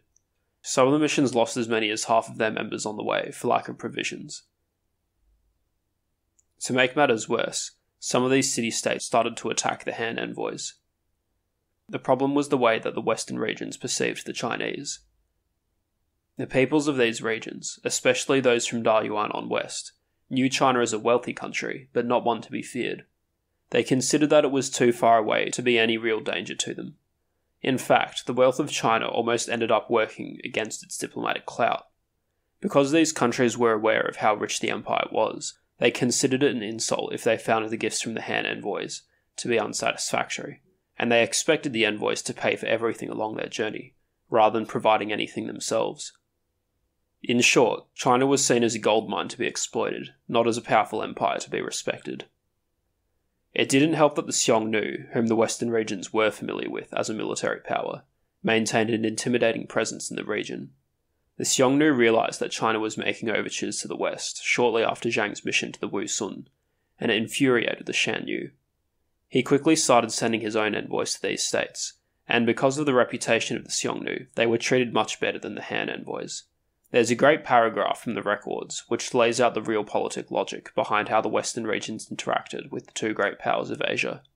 Quote, "The lands from that of the Wusun on west to Anxi were situated nearer to the Xiongnu than to China, and it was well known that the Xiongnu had earlier caused the UAG people great suffering. Therefore, whenever a Xiongnu envoy appeared in the region carrying credentials from the Shanyu, he was escorted from state to state and provided with food, and no one dared to detain him or cause him any difficulty. In the case of the Han envoys, however, if they did not hand out silks or other goods, they were given no food, and unless they purchased the animals in markets, they could get no mounts for their riders. This was because the people considered the Han too far away to bother with. They also believed that the Han had plenty of goods and money, and it was therefore proper to make the envoys pay for whatever they wanted. As may be seen, they were much more afraid of the Xiongnu envoys than of those from the Han.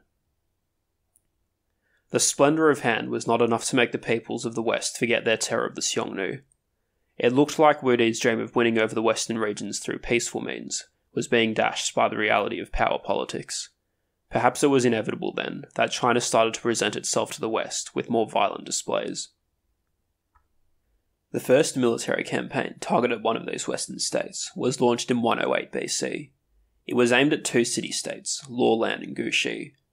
Lawland was near the salt lake Lop Nor, and was the first city on the route to the western regions, acting as a sort of gateway for China.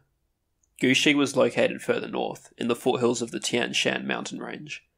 It was a similar sort of gateway for the Xiongnu. Thus, they were strategically valuable cities. Both had been plundering the Han envoy missions, which gave the Chinese a useful excuse to attack them. The campaign went very smoothly. General Zhao Ponu, commanding a force of a mere 700 light cavalry, managed to conquer Lawland. General Wang Hui, who had previously acted as an envoy and had experienced first-hand mistreatment at the hands of Lawland, conquered Guxi. Han military presence in the west had gotten off to a great start, and it seemed to have the desired effect of impressing the other states. In 105, Lie Jiami, the king of the Wusun, asked to marry a Han princess, and gave as a betrothal gift 1,000 horses to the Chinese. However, the Xiongnu weren't going to give up the western regions without a fight. They started using diplomatic devices out of the Chinese toolbox. After Lie Jiami received the Han princess, the Xiongnu sent one of their own women to marry him as well. In this struggle, the Xiongnu seemed to have won out. The Han princess was named Bride of the Right, while the Xiongnu one was Bride of the Left, the place of honour. Later, Lie Jiami even passed on the Han bride to his grandson, Chen Chu, claiming that he himself was too old for her. In 104, another campaign set off, this time aimed at Dayuan. Earlier, Wudi had sent envoys bearing gifts of gold, including a golden statue of a horse, to Dayuan, hoping to exchange them for some of the Dayuan's famed blood-sweating horses. He was hoping in particular to get some from the capital city Urshi, which were reported to be particularly fine. However, when the envoys arrived, they found that the Dayuan were unwilling to give them any of the Urshi horses. The Dayuan prized them as much as the Han did, and thought that even if they refused, they were safely out of reach of any Han reprisal. Highly offended, the Chinese envoys smashed the golden horse they had brought as a gift, and departed for home. But the king of Dayuan sent messengers ahead to the city-state of Yucheng on their eastern border, which the Han envoys were going to pass through on their way back. He asked the king of Yucheng to kill the Han envoys when they arrived, and the king of Yucheng did so. When the outrageous news reached Wudi, the emperor determined to shatter Dayuan's sense of security and claim the Ershi horses by force. The composition of the army that was assembled is interesting. Rather than the professional Chinese soldiers that had been the meat of the armies sent against the Xiongnu earlier on, this one was composed of 6,000 cavalry drawn from the dependent states, that is, surrendered barbarians like the Hunye king, and 20 or 30,000, quote, young men of bad reputation, who were rounded up from all over China and put to work in the emperor's army. The campaign was led by Li Guangli, brother of Wudi's current favourite concubine, Lady Li. Wudi wanted to enfeoff Li Guangli to please his Lady Li, and hoped that Li would prove himself worthy of a marquisate. Because of Zhao Ponu's easy victory with a tiny force over Luo Lan, the emperor reckoned that these western states would be a pushover. One advisor suggested that an army of a mere 3,000 would be capable of defeating Dayuan. The attempt proved disastrous. The marching army terrified the cities of the Salt Lakes, which closed their gates and refused to give them any food. Li was forced to attack some of them in an attempt to feed his men. However, if a city held out for more than a few days, then besieging it became costlier than it was worth, so they would hurry on. By the time they reached Yucheng, there was only a few thousand men left in the army, the others having starved. They tried to attack the city, but failed. Li consulted with his officers, and decided they did not have the men left to try another attack. Dejectedly, they turned back to China. Li sent a message ahead to tell the emperor what had happened. Wudi was enraged when he found out. He ordered that any returning man of Li's army who tried to pass the Jade Gates, a fortified mountain pass in the recently established Dunhuang commandery, was to be executed on the spot. Frightened, when Li eventually reached Dunhuang, he remained camped there without attempting to go through the gates. Now that they were back in relatively tame lands, he slowly nursed his remaining army, which was now reduced to a fifth or even less of its original strength, and awaited further orders. They remained camped in Dunhuang for more than a year. In the meantime, the direct warfare between the Chinese and the Xiongnu started up again. The last Chinese campaign against the Xiongnu had been in 110, when Wudi had led 180,000 horsemen to the border and unsuccessfully tried to provoke the Xiongnu into attacking. Since then, the two nations had been exchanging envoys, trying to come to some sort of peace agreement, but neither side was willing to compromise. To make matters worse, there had been misunderstandings regarding some of these diplomats. In 107, a Xiongnu envoy to China fell sick, and though according to Sima Qian the Chinese doctors did everything in their power to treat him, the man died anyway, and the Xiongnu believed that there was some foul play involved. In retaliation, they imprisoned a Chinese envoy, Lu Chongguo, for 3 years. Things soured even more when the Shan Yu Wu Wei died in 105, and was succeeded by his son, Wu Shilu, who was still a child. The Xiongnu chafed under Wu Shilu's leadership. According to Sima, the boy had, quote, a great fondness for warfare and slaughter, and to make matters worse, the winter of 104-3 was a difficult one for the Xiongnu, and many of their herd animals died. One of the Xiongnu ministers, the chief commandant of the left, sent a secret message to the Han, saying that if they could just provide him with some soldiers, he would attack and kill the Shan Yu. In the summer of 103, the General Zhao Ponu was sent with 20,000 riders to meet with the chief commandant of the left and help him carry out this plot. Unfortunately for Zhao and the chief commandant though, Shan Yu Wu Shilu discovered the conspiracy before they could rendezvous. He executed the chief commandant and sent some men against the Han army. Zhao Ponu began a controlled retreat, killing several thousand Xiongnu on his way. They headed for the recently built fortified supply base in the Gobi called Shuoxiangcheng, the city for receiving surrender. However, before they got there, they were surrounded by a massive force of 80,000 Xiongnu, just 200 kilometers away from the city.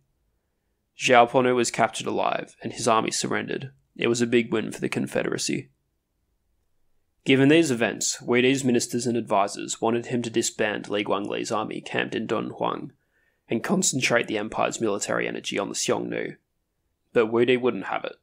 He was worried that if he reassigned Li's army and gave up on Dayuan, China would lose face in the western regions, and any chance to acquire the blood-sweating horses would be lost. He punished the ministers who were most strongly opposed to making another attempt on Dayuan, and put a massive amount of effort into rebuilding Li Guangli's army. He freed archers who had been imprisoned and sent them to join the army, and did another roundup of men of bad reputation. 60,000 new soldiers were sent to join Li's army. An even larger force of 180,000 garrison troops was sent to the northwestern commandery Jiuquan, presumably to block any Xiongnu attempt to intercept the Dayuan army or harass its supply train as they made their journey. Note was taken of the reasons for the first campaign's failure. The army was provided with 100,000 oxen, as well as 30,000 horses and tens of thousands of donkeys, mules and camels, so that they could carry more supplies with them and wouldn't have to depend on the city-states on their way to feed them. A large number of criminals of certain classes were called upon to work the supply train for Li's army. Li was also provided with some experts in a few different fields who could help him out. It was known that the city of Ershi, their target, had no wells and got its water from nearby rivers. Therefore, hydro engineers who could divert the courses of these rivers and deprive the city of water were called upon. He was also granted 2 men who were particularly knowledgeable about horses, who, after they captured the city, were to judge the finest Ershi horses and bring them back to China. In addition, 50 subordinate commanders were appointed, providing Li with a wealth of military expertise he could tap into. According to Sima, quote, "The whole empire was thrown into a turmoil, relaying orders and providing men and supplies for the attack on Dayuan." The campaign launched in the autumn of 102. Because his army was so much larger than last time, Li Guangli decided to divide it and have different sections take different routes, so as to spread out the burden of feeding and sheltering across more of the people of the region. On the way, the city-states were much more welcoming than last time. Most of them opened their gates and gave gifts of food to the Chinese soldiers. But there were some that resisted. The city Luntor would not let Li's men in. Therefore, they laid it to siege, and after a few days managed to take it and massacre the population. There was also the city Yucheng, the one which had defeated Li's army in the first attempt and forced him to turn back. Li himself bypassed it, as he was keen to press on to Ershi without wasting time. One of the subordinate commanders attempted to conquer Yucheng with his division of 1,000 troops, and again the city prevailed and defeated the Chinese soldiers. When he heard of the failure, Li sent another subordinate to try and conquer the city, and this time the Chinese were successful. The king of Yucheng tried to escape to the nomadic Kangju people, however they ended up handing him over to the Chinese. I mention this episode purely because the 4 Chinese horsemen who were tasked with escorting the king of Yucheng to General Li apparently referred to him as, quote, "the arch-enemy of the Han." I just find it darkly humorous, in a way, that the leader of this little city, which had caused the Chinese a disproportionate amount of trouble, accrued such an evil reputation. Unfortunately for the king of Yucheng, the soldiers who were transporting him decided that it would be better to kill him rather than risk him escaping on the way. Anyway, because the armies were divided in this way, when Li arrived at Ershi, he had just 30,000 men at hand. The men of Ershi attempted a field battle against the Chinese, but were driven off by hand firepower. Remember, the majority of Chinese soldiers were armed with bows or crossbows. Thus, the Dayuan forces retreated into the city and buckled down for a siege. As had been planned, Li used his engineers to divert the rivers away from Ershi, making the siege particularly difficult for the inhabitants. At some time previously, though, Ershi had acquired the services of the Chinese, who taught them how to dig wells.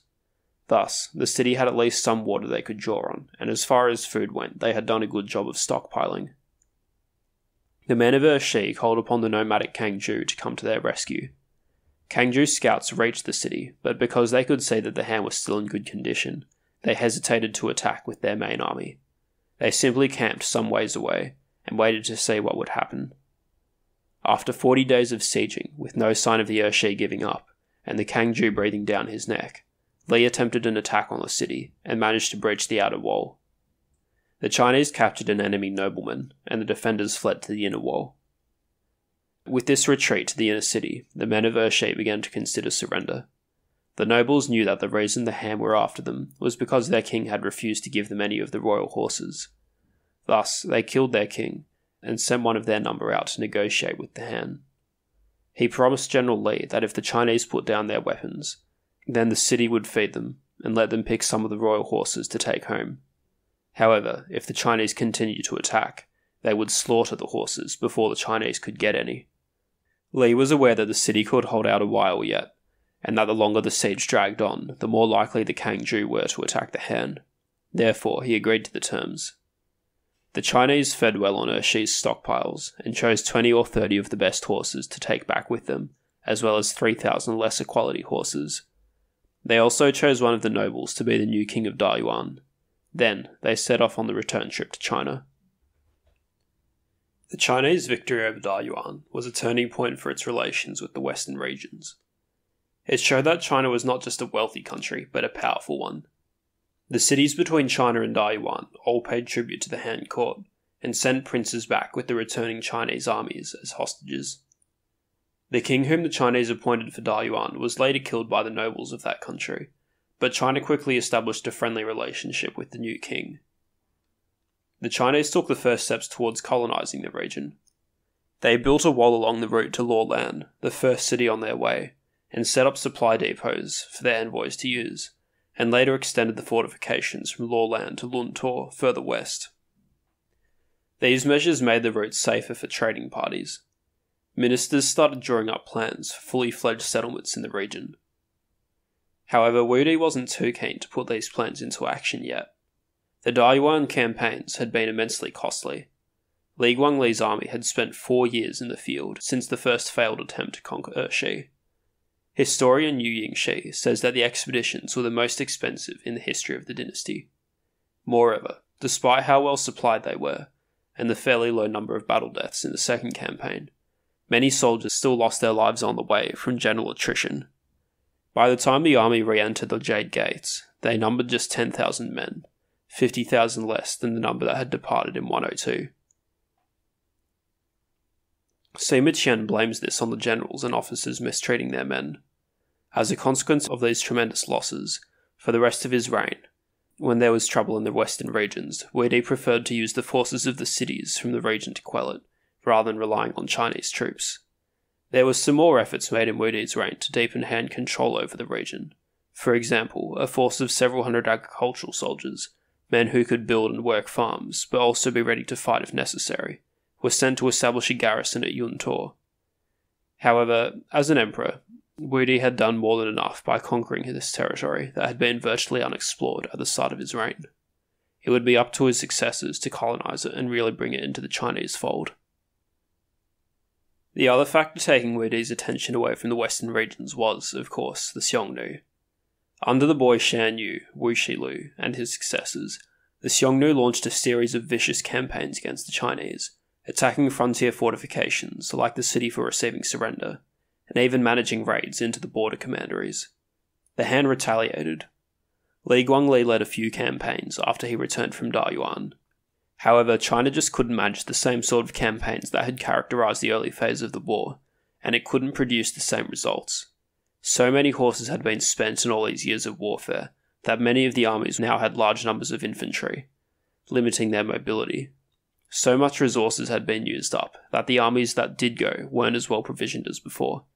Moreover, the Xiongnu achieved some devastating victories over the attacking Han armies. One expedition worth noting was that of Li Ling, the grandson of that old, unfulfilled general, Li Guang. Li Ling was a commander in the same style as his grandfather, ready to share in the hardships and difficulties of his men. In 99 BC, he participated in a campaign under the command of Li Guangli. Li Guangli was planning to attack the Wise King of the Right around the Tian Shan mountain range, and wanted Li Ling to protect his baggage train. Instead, Li Ling suggested that he could be better used by going deep into Xiongnu territory to draw some of the enemy away. Wudi was hesitant to approve Li Ling's mission, since there was no cavalry to spare. However, Li Ling confidently asserted that he could accomplish it with just 5,000 infantry. After 30 days' march, Li Ling managed to reach the Shan Yu's own camp, where his army was confronted with a Xiongnu force of apparently 30,000, or perhaps even 80,000 cavalry. Such numbers should have been impossible for Li and his men to withstand, but Li demonstrated that with some discipline and smart positioning, the Chinese crossbowman could hold his own against a horde of horse archers. He took up position in a narrow mountain pass, and placed supply wagons to make the valley even tighter. With pikemen in front and archers behind, they sent a devastating volley of arrows into the Xiongnu ranks. It was enough to drive the Shan Yu and his men off for the time being, and Li began to retreat back to Chinese territory. All the while, the Xiongnu followed in pursuit, and for 10 days they fought a running battle.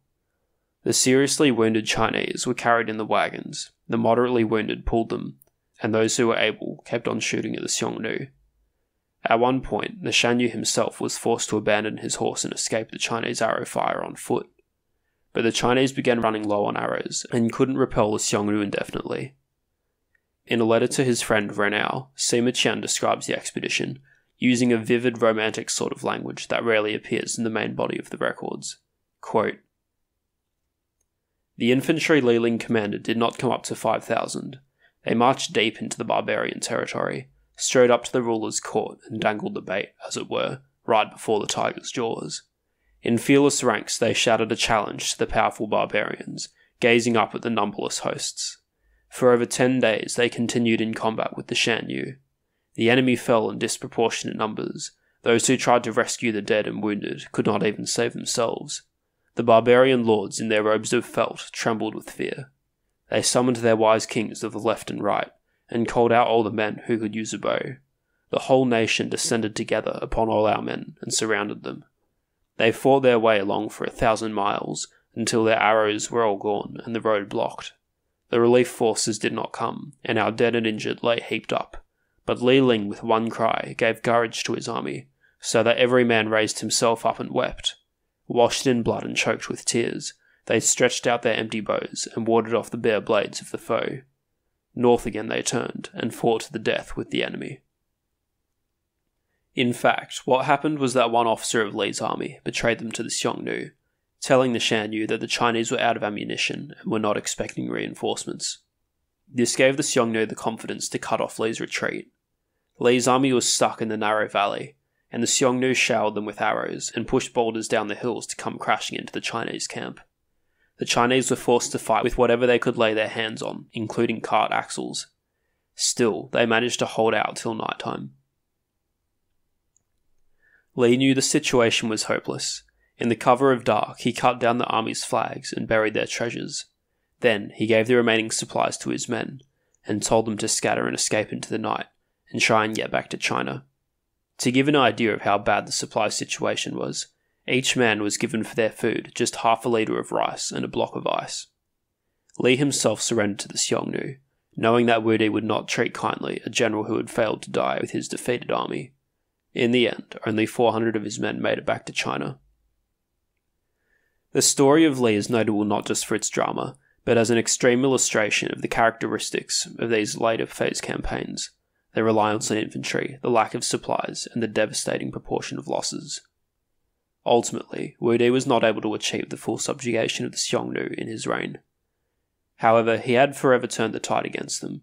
He had almost completely won the western regions, and shown that even if the Xiongnu retreated beyond the desert, they weren't safe from the Chinese armies. The war put huge pressure on the Xiongnu political system. The weakness of its decentralized distribution of power flared up into gaping cracks, with things like the surrender of the Hunye king resulting in a huge loss of territory for the Xiongnu, while the lack of a stable bureaucracy and ministerial structure threw the Confederacy into trouble whenever someone like the boy Shan Yu succeeded to the throne. Most of all, Wudi brought an end to the notion that the Shan Yu and the Emperor could share the world as equals. Further Han emperors would not be content until the Xiongnu were subserviently paying tribute like any other barbarian people.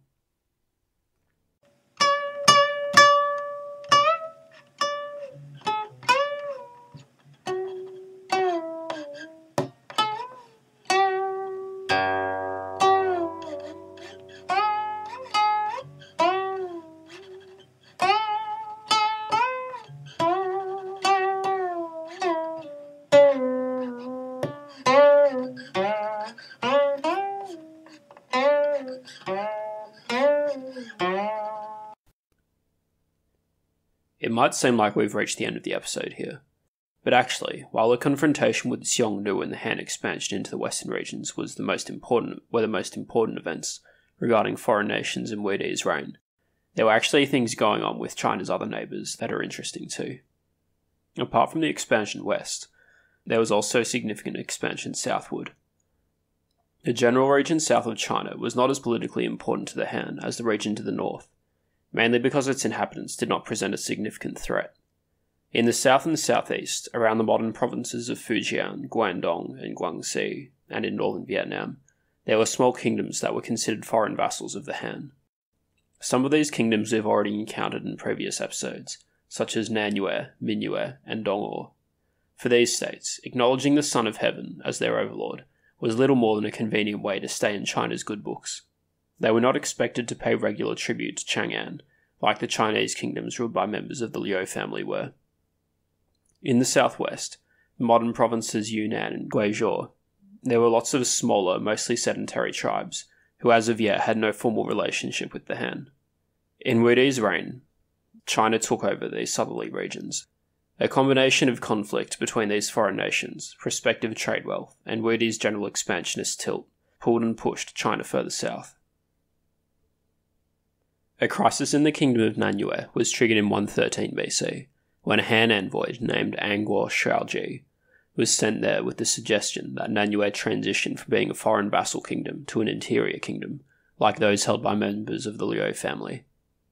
This would entail the king of Nanyue making regular visits to Chang'an to pay homage to the emperor, the removal of customs barriers between Nanyue and China, and the implementation of Han law in Nanyue, and the appointment of ministers who were chosen by the Han.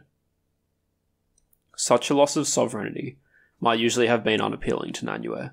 However, the timing of the suggestion was well considered. That year, a new king, Zhao Xing, had come to the throne of Nanyue. His mother was a Chinese woman, Jiao, who married Xing's father, Ying Qiu, when he had visited Chang'an while he was still a prince. The new king was young, and as Queen Dowager, Jiao had a lot of influence. Because of her origins, she was inclined to a pro-Chinese policy. The choice of envoy was well considered too. Before Queen Jiao had married Zhao Yingqiu, she and Anguo Shaoji had had an affair, and when Anguo came to Nanyue, it was clear that the two still had feelings for each other. Queen Zhou was already unpopular in Nanyue because she was Chinese. Although the Zhao royal family was originally Chinese as well, by now they saw themselves as something distinct from the Han. And her resuming her affair with Anguo Shaojie did nothing to improve her image. There was a strong political element in Nanyue, led by its chancellor, Liu Jia, that was deeply opposed to becoming an interior kingdom of China.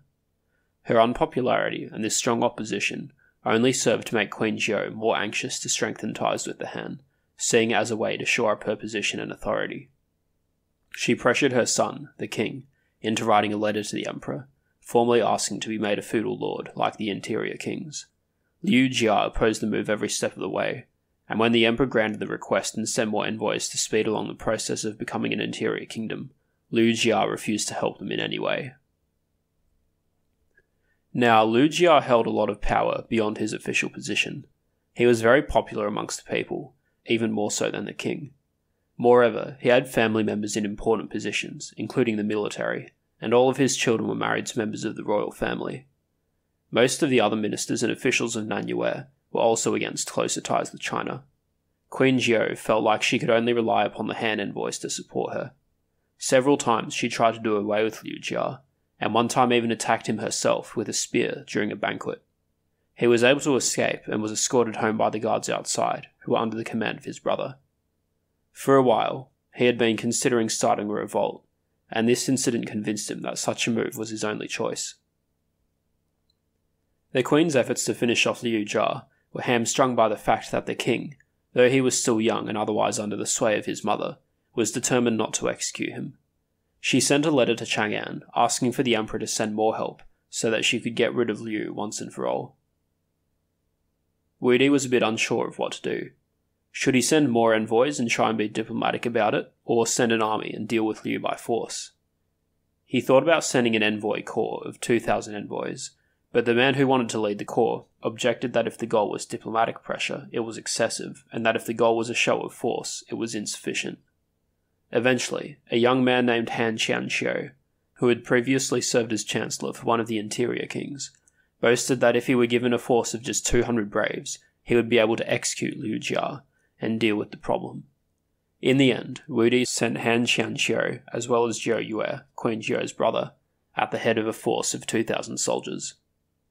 When the Chinese army crossed the border into Nanyue, Liu finally started his revolt.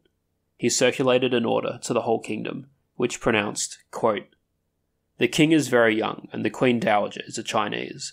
Moreover, she has had immoral relations with one of the Han envoys. Her only thought is to make the kingdom a part of China. She intends to take all of the previous goods and vessels of our former rulers and present them to the Son of Heaven, in order to curry favour with him. And as soon as she reaches the capital, the numerous attendants in her party will be seized and sold as slaves. In her haste to snatch a monetary advantage for herself, she disregards the sacred altars of the Zhao family and gives no thought to the future of the state."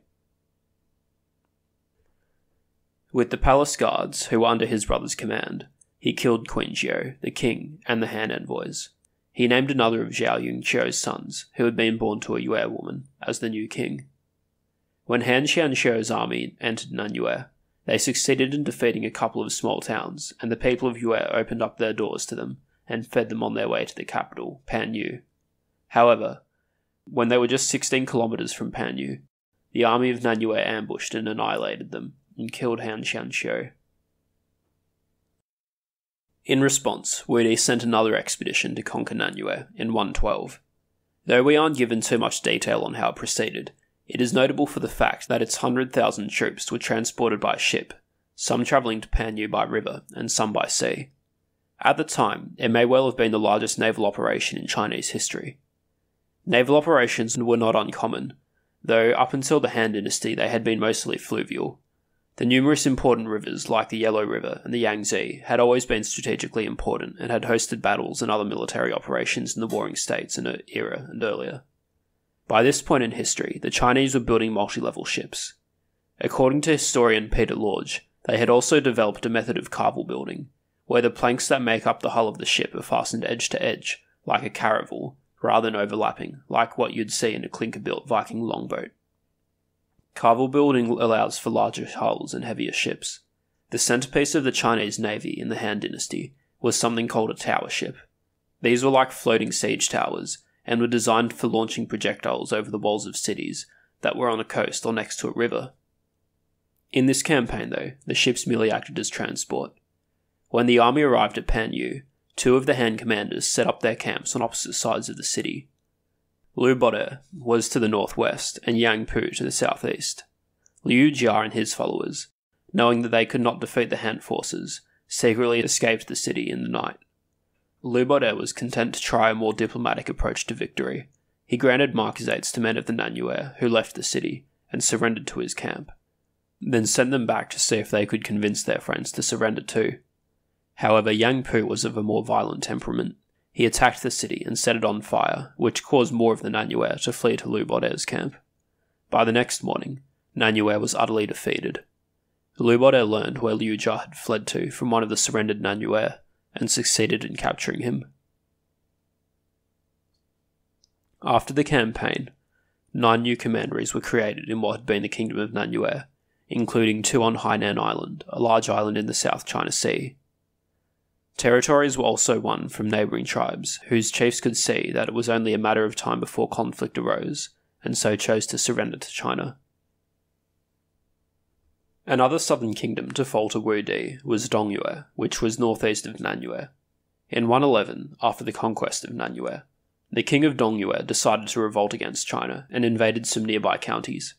He had good reason to be afraid of the Han, because Dongyue was in Wudi's bad books. Dongyue was a splinter state of Minyue, and both were technically vassals of the Han. Dongyue had split off in 135 BC, after Minyue had nearly attacked Nanyue, despite them both being vassals of the Han. Nanyue had asked China for help, and the Han had mobilized an army that were ready to intervene when the brother of the king of Minyue assassinated the monarch in an effort to prevent a Han invasion. This stopped the Han armies invading, and they put the grandson of the first king of Minyue, who had been appointed by Gaozu, on the throne. However, the brother who had led the coup wielded a lot of power, and started calling himself a king too. Because this brother, Zhou Yufan, had done a great service for the Han in assassinating the king, Wudi didn't want to punish him, and instead set him up at the head of a new kingdom, Dongyue. Even before this, Minyue had been in trouble with China. In 138, it had attacked its neighbour, Dongor, which was a Chinese vassal state. Dongor appealed to China for help. At this point, Wudi was still early into his reign and didn't want to cause a fuss by calling out the imperial army. The supreme commander, Tian Fen, wanted him to leave the matter alone. He considered the area around Minyue to be remote and inaccessible, and something that China shouldn't really bother herself with. However, a palace councillor, Zhang Zhuangzhu, made the moral argument in favour of intervention. He said, quote, "A small country has come to report its distress to the Son of Heaven. If he does not save it, to whom can it turn for aid? And how can the Son of Heaven claim that the rulers of all other states are like sons to him if he ignores their pleas?" Wudi approved, but was still hesitant to send the imperial army. Instead, he sent Zhuang to take command of the local forces of the bordering commandery Kuaiji, and use them to save Dongor. When Minyue heard that the Chinese troops were on the way, they withdrew. However, the king of Dongor felt that his people were unsafe where they were, and asked the emperor if they could immigrate to China. Permission was granted, and thus the kingdom of Dongor came to an end, and the people settled around the Yangtze and Huai rivers. So, Dongor and its sister parent state Minyue had an unseemly behavioural record in Wudi's eyes. Tensions were further strained when Han launched its expedition against Nanyue. The king of Dongor, Zhou Yufan, had offered to send some troops to help the Han against Nanyue, and the Han had accepted the offer. But because of bad weather, Zhou was delayed in embarking his troops and sailing them to Nanyue, and in the end his army failed to turn up. Perhaps unfairly, this put him in a very bad light in the eyes of Han, and Yang Pu, one of those generals who had been sent against Nanyue, even sent a letter to the emperor asking if, now that they had defeated Nanyue, he could go and conquer Dongyue on his way back. However, the emperor did not give Yang permission to do so, out of concern that the troops were too tired to be sent on a second campaign. Nevertheless, Zhou Yufan learned that the Han generals were itching to invade his kingdom, and this provoked his revolt in 111. The Chinese responded with a multi-pronged attack, including transporting an army by boat to land on the coastline. Dongyue put up some initial resistance, and managed to hold the Chinese armies by defending mountain passes. However, the jig was up when some of the Dongyue elites, together with the neighbouring king of Minyue, killed Zhou Yufan. It was for the same reason that Zhou Yufan had first killed his brother. They were hoping that their actions would appease the Han, and save their kingdoms. Their efforts did not go unrewarded. Wudi granted marquisates to those involved in the assassination, including the king of Minyue. However, he had had enough of the infighting of these southeastern kingdoms, and decided to get rid of them once and for all. As Sima Qian recounts in the records, quote, "With the rebellion at an end, the emperor announced, 'The region of eastern Yue, Dongyue, is narrow and full of mountain defiles, and the people of Minyue are fickle and have shifted their loyalties numerous times.' He therefore commanded all the army officials to lead away the inhabitants of the region and resettle them in the area between the Yangtze and Huai rivers, leaving eastern Yue a deserted land." Because of the difficulties presented by the particularly mountainous terrain and jungle climate of the region, China did not attempt to establish commanderies in Minyue. Now, the same difficulties that prevented the Chinese setting up commanderies also prevented them from completely deporting the population of the region, as the records claims happened. Later down the line, new chieftains and tribes emerged from the people who were left behind. So, the real end state of Wudi's relationship with the Minyue region was that the Han-recognized states there were destroyed, and that China left the region alone, as Tian Fen had advised at the beginning of Wudi's reign. In fact, the Han remained largely uninvolved with the region for the remainder of the dynasty, aside from small coastal colonies which were created as stopovers for ships travelling between the northern and southern parts of the empire. Just as a little side note, one of the interesting things about the aftermath of the conquest of the Yue kingdoms is that we get a few mentions of Yue culture actually planting some roots in Chang'an itself. A man named Yongzhi, who seems to have been from Dongor, came to Chang'an after the conquests. In 109, he managed to get the attention of Wudi and told Wudi a bit about the religious practices of the Yue. Yong said that in the past, the rulers of the Yue had been devoted to the spirits of the dead, and had thus enjoyed longevity and power, but in recent times the leaders had been half-hearted in their religious practices, and that's why the kingdoms had become weak. As we'll see next episode, Wudi was very interested in methods to increase his lifespan. and after hearing Yongzhi's tale, he established Yue religious sites in Chang'an. Sima Qian describes them, quote, "The emperor then ordered the shamans of Yue to set up a place for Yue sacrifices in the capital. It had a terrace but no altar. Here sacrifices were also offered to the spirits of heaven, the Lord on high, and the various spirits of the dead, and a type of divination using chicken bones was employed, which the emperor put great faith in." Yongzhi offered some further cultural insight in 104, when the Boliang Terrace burned down. The Boliang Terrace was a tower in Shanglin Park, just outside the capital. It had been built in 115, inspired by the tower ships of the Chinese Navy. At that time, before Angwo Shaoji was sent to Nanyue, practice naval operations were conducted on the Kunming Lake in Shanglin Park, just in case an invasion of Nanyue became necessary. Wudi had been so impressed by the tower ships that he constructed the Boliang Terrace in imitation of them. After it burnt down, Yongzhi informed Wudi that it was the custom of the Yue people, when a building was destroyed by fire, to rebuild it grander than before, as a way to overcome evil powers. Wudi thus built the Jianjiang Palace in Shanglin Park, one of the most impressive palaces of Chinese history. We'll talk a bit more about the palace itself next episode. For now, I just thought it a bit interesting to see that Wudi was apparently quite receptive to cultural input from Yue. Another region that came under Chinese control was the southwest.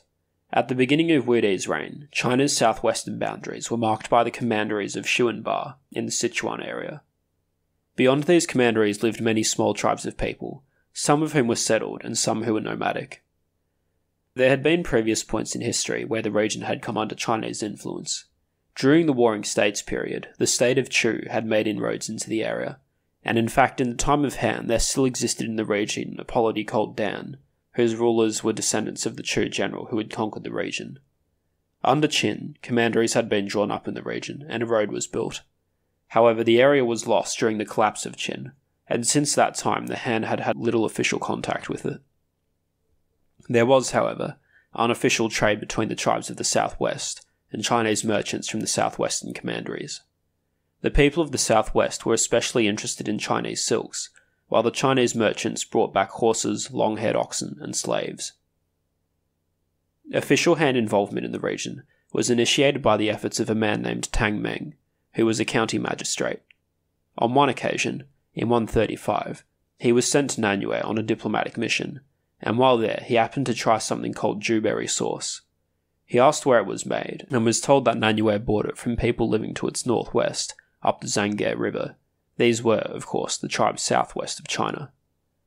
Tang did some more investigating when he returned to China, going to Shu and asking local merchants about the dewberry sauce. From these sources, he found out that the kingdom of Nanyue was making a concerted effort to trade with the southwestern tribes, in particular the tribe of Yelang, in order to extend its influence. This was considered quite inappropriate behaviour for a state that was meant to be a vassal of the Han, and when Tang Meng brought the matter to Wudi, the emperor decided that China would make its own inroads into the region to snatch it away from Nanyue. For a moment, I'd just like to go on a tangent. Unfortunately, we are not given much information about how Nanyue's dealings with the southwestern tribes might have affected China's relationship with Nanyue. At the time, the king of Nanyue was Zhao Hu, the grandfather of Zhao Xing, the young king who was on the throne when the whole struggle between the pro-Chinese Queen Dowager and the anti-Chinese Liu Jia were going on. One thing that's really interesting is that in the records, in the chapter on the southwestern barbarians, Tang Meng is said to have reported to Wudi that the king of Nanyue, quote, rides about in a yellow canopied carriage with plumes on the left side, like the son of heaven. This is an accusation that was usually laid at kings, both foreign and Chinese, who were putting on airs that they were equals to the emperor. However, from the account in the chapter on Nanyue, there's no indication that Zhao Hu was trying to challenge the emperor. In fact, it portrays him as quite a loyal vassal. In 135, when Mingyue attacked Nanyue, Zhao Hu refused to raise his arms to defend his kingdom until he had received permission from the emperor. The Chinese kingdoms were forbidden from calling out their armies without imperial approval. When the situation was resolved by the assassination of the king of Mingyue by his brother, Zhao was very thankful for Wudi for the Chinese armies that had been sent to counterattack Mingyue. He said, quote, "Death could not repay the debt of gratitude which I owe him." He intended to go to Chang'an himself to personally thank Wudi, but his ministers persuaded him not to go, as they were afraid the absence of the king so soon after the affair with Mingyue would cause unrest, and were also worried that Zhao Hu would fall under Wudi's influence and end up risking Nanyue's independence, although he might even be falling into some sort of trap if he went to Chang'an. They warned him, quote, "The former king, Zhao Tuo, the founder of Nanyue, whom we've met in previous episodes, used to say that in serving the Son of Heaven, all that was necessary was to avoid a breach of etiquette. The important thing is not to be taken in by friendly words to the point where you commit yourself to a journey to the capital. If you ever go to the capital to visit the Son of Heaven, you will never return again. It will mean the downfall of the kingdom." Anyway, it seems that Zhao was not at all the sort of king who would challenge the emperor by imitating imperial customs, and aside from Tang Meng's accusation, there's no mention of him doing so in the records. I think it's unlikely that he imitated the imperial trappings accidentally, or did so without realizing it would cause offense. After all, the previous king, Zhao Tuo, had for a time copied hen court ritual as a deliberate method to proclaim his kingdom's independence from China. I'm not an expert, so don't take my word, but there are two things I can think of that might explain the discrepancy between the two chapters. The first would be that Tang Meng was either lying, or was relying on false information when he said that the king of Nanyue was going about in a yellow canopied carriage. The second would be that Sima Qian made some error in dating the events, or just wasn't precise enough in his account, and that the king Tang Meng referred to was actually Zhao Hu's son, Zhao Yingqiu. Though the chapter on Nanyue does not say that Yingqiu imitated the rituals of the emperor, it does appear that he was less respectful toward Wudi than his father was.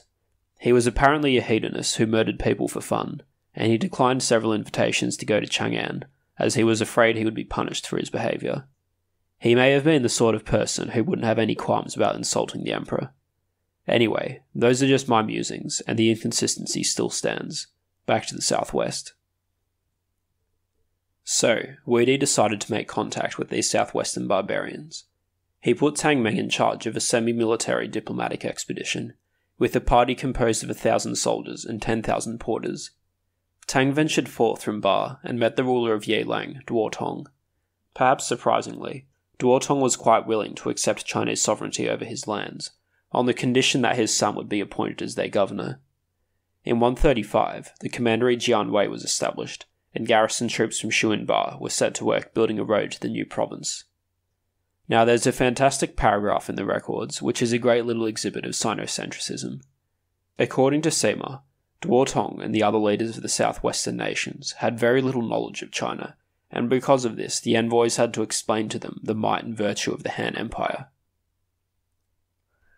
This is what Sima says when he's describing a later meeting between Chinese envoys and the ruler of Dian. In the course of his talks with the Han envoys, the king of Dian asked, "Which is larger, my domain or that of the Han ruler?" And the Marquis of Yelang, that's Duotong, asked the same question.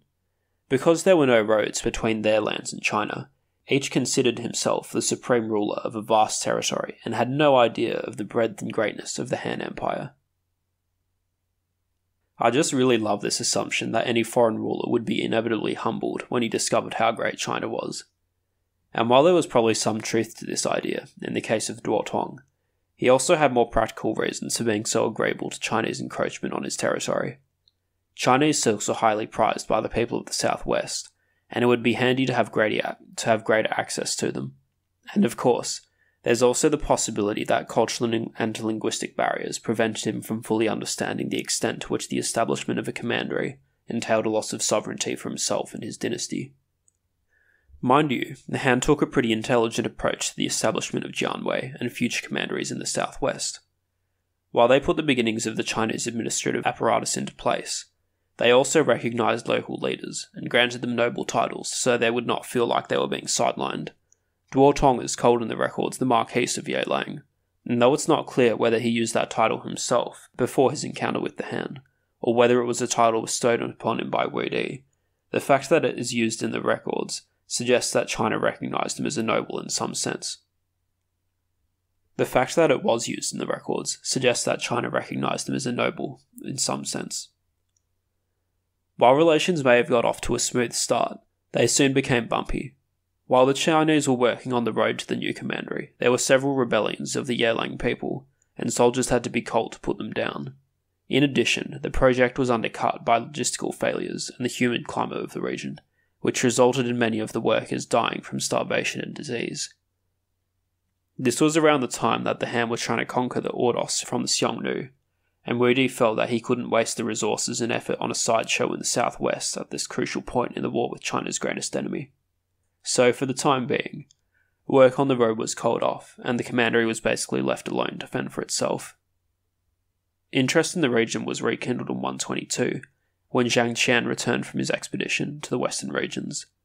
His report of seeing Chinese goods in Daxia, which had gone there from India, meant that there must be a way to get to the western regions by going south of the Himalayas, through the southwest. A secret expedition was sent to try and find such a passage. However, when they went through the lands of Dian, they were detained. The ruler of Dian, Chang Xiang, asked them questions about the Han, and sent some of his own men to see if they could find a way.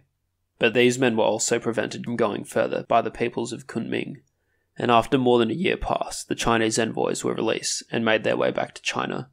They reported to Wudi that Dian was a large state, and that the Han should seek closer ties with it. The major expedition to the southwest occurred as a byproduct of the war with Nanyue in 112 to 111. For that war, Wudi wanted to mobilize soldiers from the tribes living in Jianwei, the commandery that had been established in the lands of the Yelang.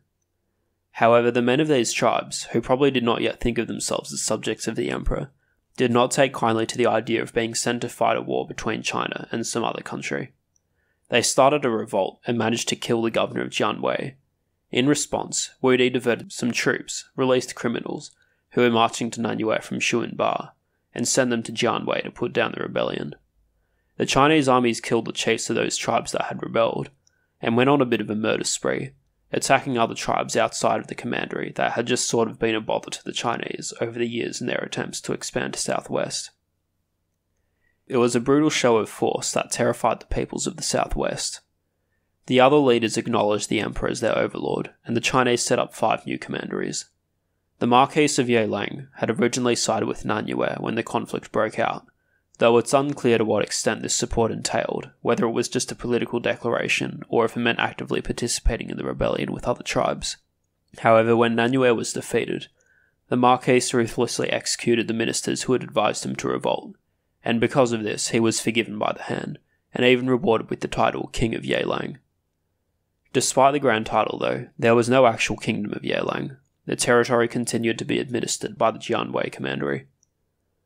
Around this time, the Han tried to ride the wave of their impressive conquest of Nanyue and the other various tribes, and to send an envoy to Dian to try and persuade the king to become a subject of the emperor. However, Dian was a fairly strong regional power, and it would take a bit more to convince them. In 109, the Chinese sent a small army to conquer some tribes who bordered Dian, whose rulers belonged to the same clan as Dian's royal family. The army's success finally pushed Dian to accept Chinese authority. In textbook implementation of the Chinese governor-local noble approach, the ruler of Dian was granted the title King of Dian, while the territory was formed into a new commandery, Yizhou. Now I should talk a bit more about the nature of all these new commanderies created in the south and southwest. At this point in the Han dynasty, aside from the metropole region around Chang'an and the internal kingdoms, the commandery was the standard unit of administration all over China. But the level of government penetration in any given commandery could vary widely, depending on where it was and the circumstances of its creation. As historian Michael Lowe explains, quote, "There were large areas of the Qin and Han empires over which the writ of the imperial government did not run fully, for there were simply not enough officials to allow provincial or local government to be pervasive. In some regions, for example those of the valley of the Yellow River, administration was comparatively advanced and intensive, for it was backed by a long tradition of government in the pre-imperial age. The land was productive and the population accustomed to being organised. Elsewhere, for example in the northwest or southwest, provincial units were much larger, extending over a scattered and sparse population. Here the official posts were somewhat isolated, possibly surrounded by peoples who were not assimilated to the Chinese way of life. Officials posted to such areas were engaged in extending the scope of their activities, the collection of revenue, the conscription of manpower, and the maintenance of law and order, as widely as they could. The new commanderies in the south and southwest definitely tended towards the latter type, large territory and light government. Historian Mark Edward Lewis describes them as, quote, little more than military garrisons, and Sima Qian says that they were, quote, governed in accordance with the customs of the old inhabitants and were not required to pay taxes. Unlike the new commanderies that were established in the conquered Xiongnu territory, there was no attempt under Wudi to colonize these areas with Chinese people. The northerners had long had a distaste and fear of the humid climate of the south, which was home to diseases that particularly affected those from temperate zones. The Chinese style of farming was also harder to apply to the mountainous, swampy, densely wooded lands of the south than to the lands of the north, which were just a bit colder and drier than what the Chinese were used to. There was also no real need for mass colonization of the south. In the north, increasing the population of the frontier commanderies was a good method of strengthening them against powerful external peoples. In the south, the biggest threat to the new commanderies was the non-Chinese populations inside them, and while colonization, if it had been feasible, might have been an effective way to quash this threat, the Han also imagined that it could eventually win the loyalty of its new subjects by its virtue and cultural splendor. The main Chinese interest in the region was trade in exotic goods, which did not necessitate a large population of Chinese people in the south. So even though it might look very impressive on a map when you see all the new southern commanderies after the conquest of Nanyue and its surrounding conflicts, on the ground level, these administrative structures probably felt a lot less manifest. One region that did see a bit more extensive Chinese involvement was the northern part of the Korean peninsula. Even prior to Wudi's reign, the Chinese were more familiar with the Korean peninsula than with the lands to its west and south. According to legends, Chinese had had contact with Koreans from the start of the Zhou dynasty. The first historical evidence of a relationship is from the Warring States era. The state of Yan, in China's northeast, had a strong trade connection with Korean peoples, and Chinese coins from the era have been found there. After Qin's conquest of Yan and during the Qin dynasty, Chinese refugees are said to have fled to Korea. Later, during the reign of Gaozu, when the king of Yan revolted in 195, a man of Yan named VIII fled to Korea, where he apparently became a leader of the Chinese refugees as well as Korean tribes, and formed the kingdom of Chaosian, which had its capital at Wangxian, near modern-day Pyongyang. During the first phase of the Han dynasty, the Chinese were not in a position to really enforce their will on Chaosian.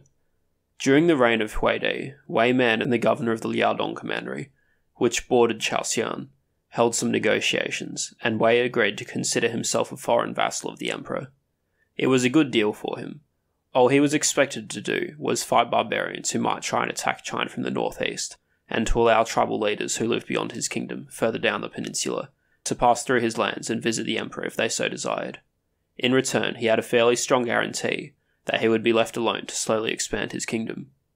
The Han recognised the Bei River, today called the Yalu, the river which marks the western half of the border between China and North Korea, as the boundary of Liaodong, and left the lands beyond Chaosian. Weiman's son and grandson, when they in their turns came to the throne, earned the ire of the Han a bit. Despite nominally being foreign vassals, they made no effort to keep in touch with Chang'an, and they were accused of harbouring Chinese criminals and preventing tribes in Korea from sending letters to the emperor. However, China had not yet switched to an outward-looking mindset, and there was not yet any attempt to bring the kings of Chaosian into line. During Wudi's reign, in the course of the war with the Xiongnu, China made a brief expansion which touched onto the peninsula. Following several Xiongnu attacks in 128 on the northeastern commanderies, and China's subsequent success in driving them back, a tribe of people called the Wei-Mo, living in the north of Korea, submitted to the emperor, and a commandery named Shanghai was established in their lands. However, after 2 years, the commandery was disbanded, and we are not told what became of the Wei-Mo. A more substantial effort was made in 109, and this one was directly targeted at Chaosian. The Han sent an envoy to Wei Yaochu, the grandson of Wei Man and reigning king of Chaosian, with the object of scolding Wei Yaochu for the perceived infringements that I mentioned before, harbouring criminals and preventing communication. The envoy, She He, was unable to persuade Wei Yaochu to be a little more obedient, and eventually She left the capital of Chaosian, Wangxian, and made his way back to China. On the way, he was escorted by someone called Zhang, who was the assistant king of Chaosian. In a kind of bizarre move, when the two reached the edge of Chaosian's territory, and Zhang was about to return to the capital, Shehe murdered Zhang and quickly escaped to the Han territory.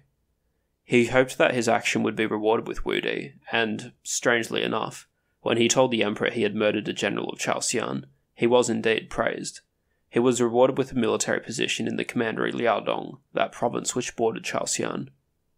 Of course, Wei felt utterly betrayed by the incident, and he soon raised his armies and attacked Liaodong and managed to kill Shehe. In response, Wudi started mobilizing a force of mostly criminals and prepared to attack Chaoxian. The whole thing makes me wonder if Wudi's promotion of Shehe was actually a sneaky move to provoke Wei into attacking. The Chinese forces were divided into two armies. One was led by Yang Pu, who had just recently participated in the war against Nanyue. His army was 50,000 strong and travelled to Chaoxian by ship, crossing the Gulf of Bohai, another impressive naval feat. The other was led by Sun Ji. He marched overland to Korea with an army of unspecified number. The whole campaign against Chaoxian was characterized by bungles and miscoordination on the Chinese part, yet in the end the Han proved successful. Before the armies were completely ready, a subordinate commander of Sun Shi's dashed ahead with his division from Liaodong and was dealt a sound defeat by Chaoxian. His men routed back to China, and he himself was executed for his mistake. The defeat delayed Sun Shi's whole army, which meant that Yang Pu, travelling over the sea, arrived at Wangxian first, with a force of 7,000 men. It's unclear what was going on with the rest of his original 50,000. Perhaps some had been lost during the ocean crossing, and maybe others were still on their way.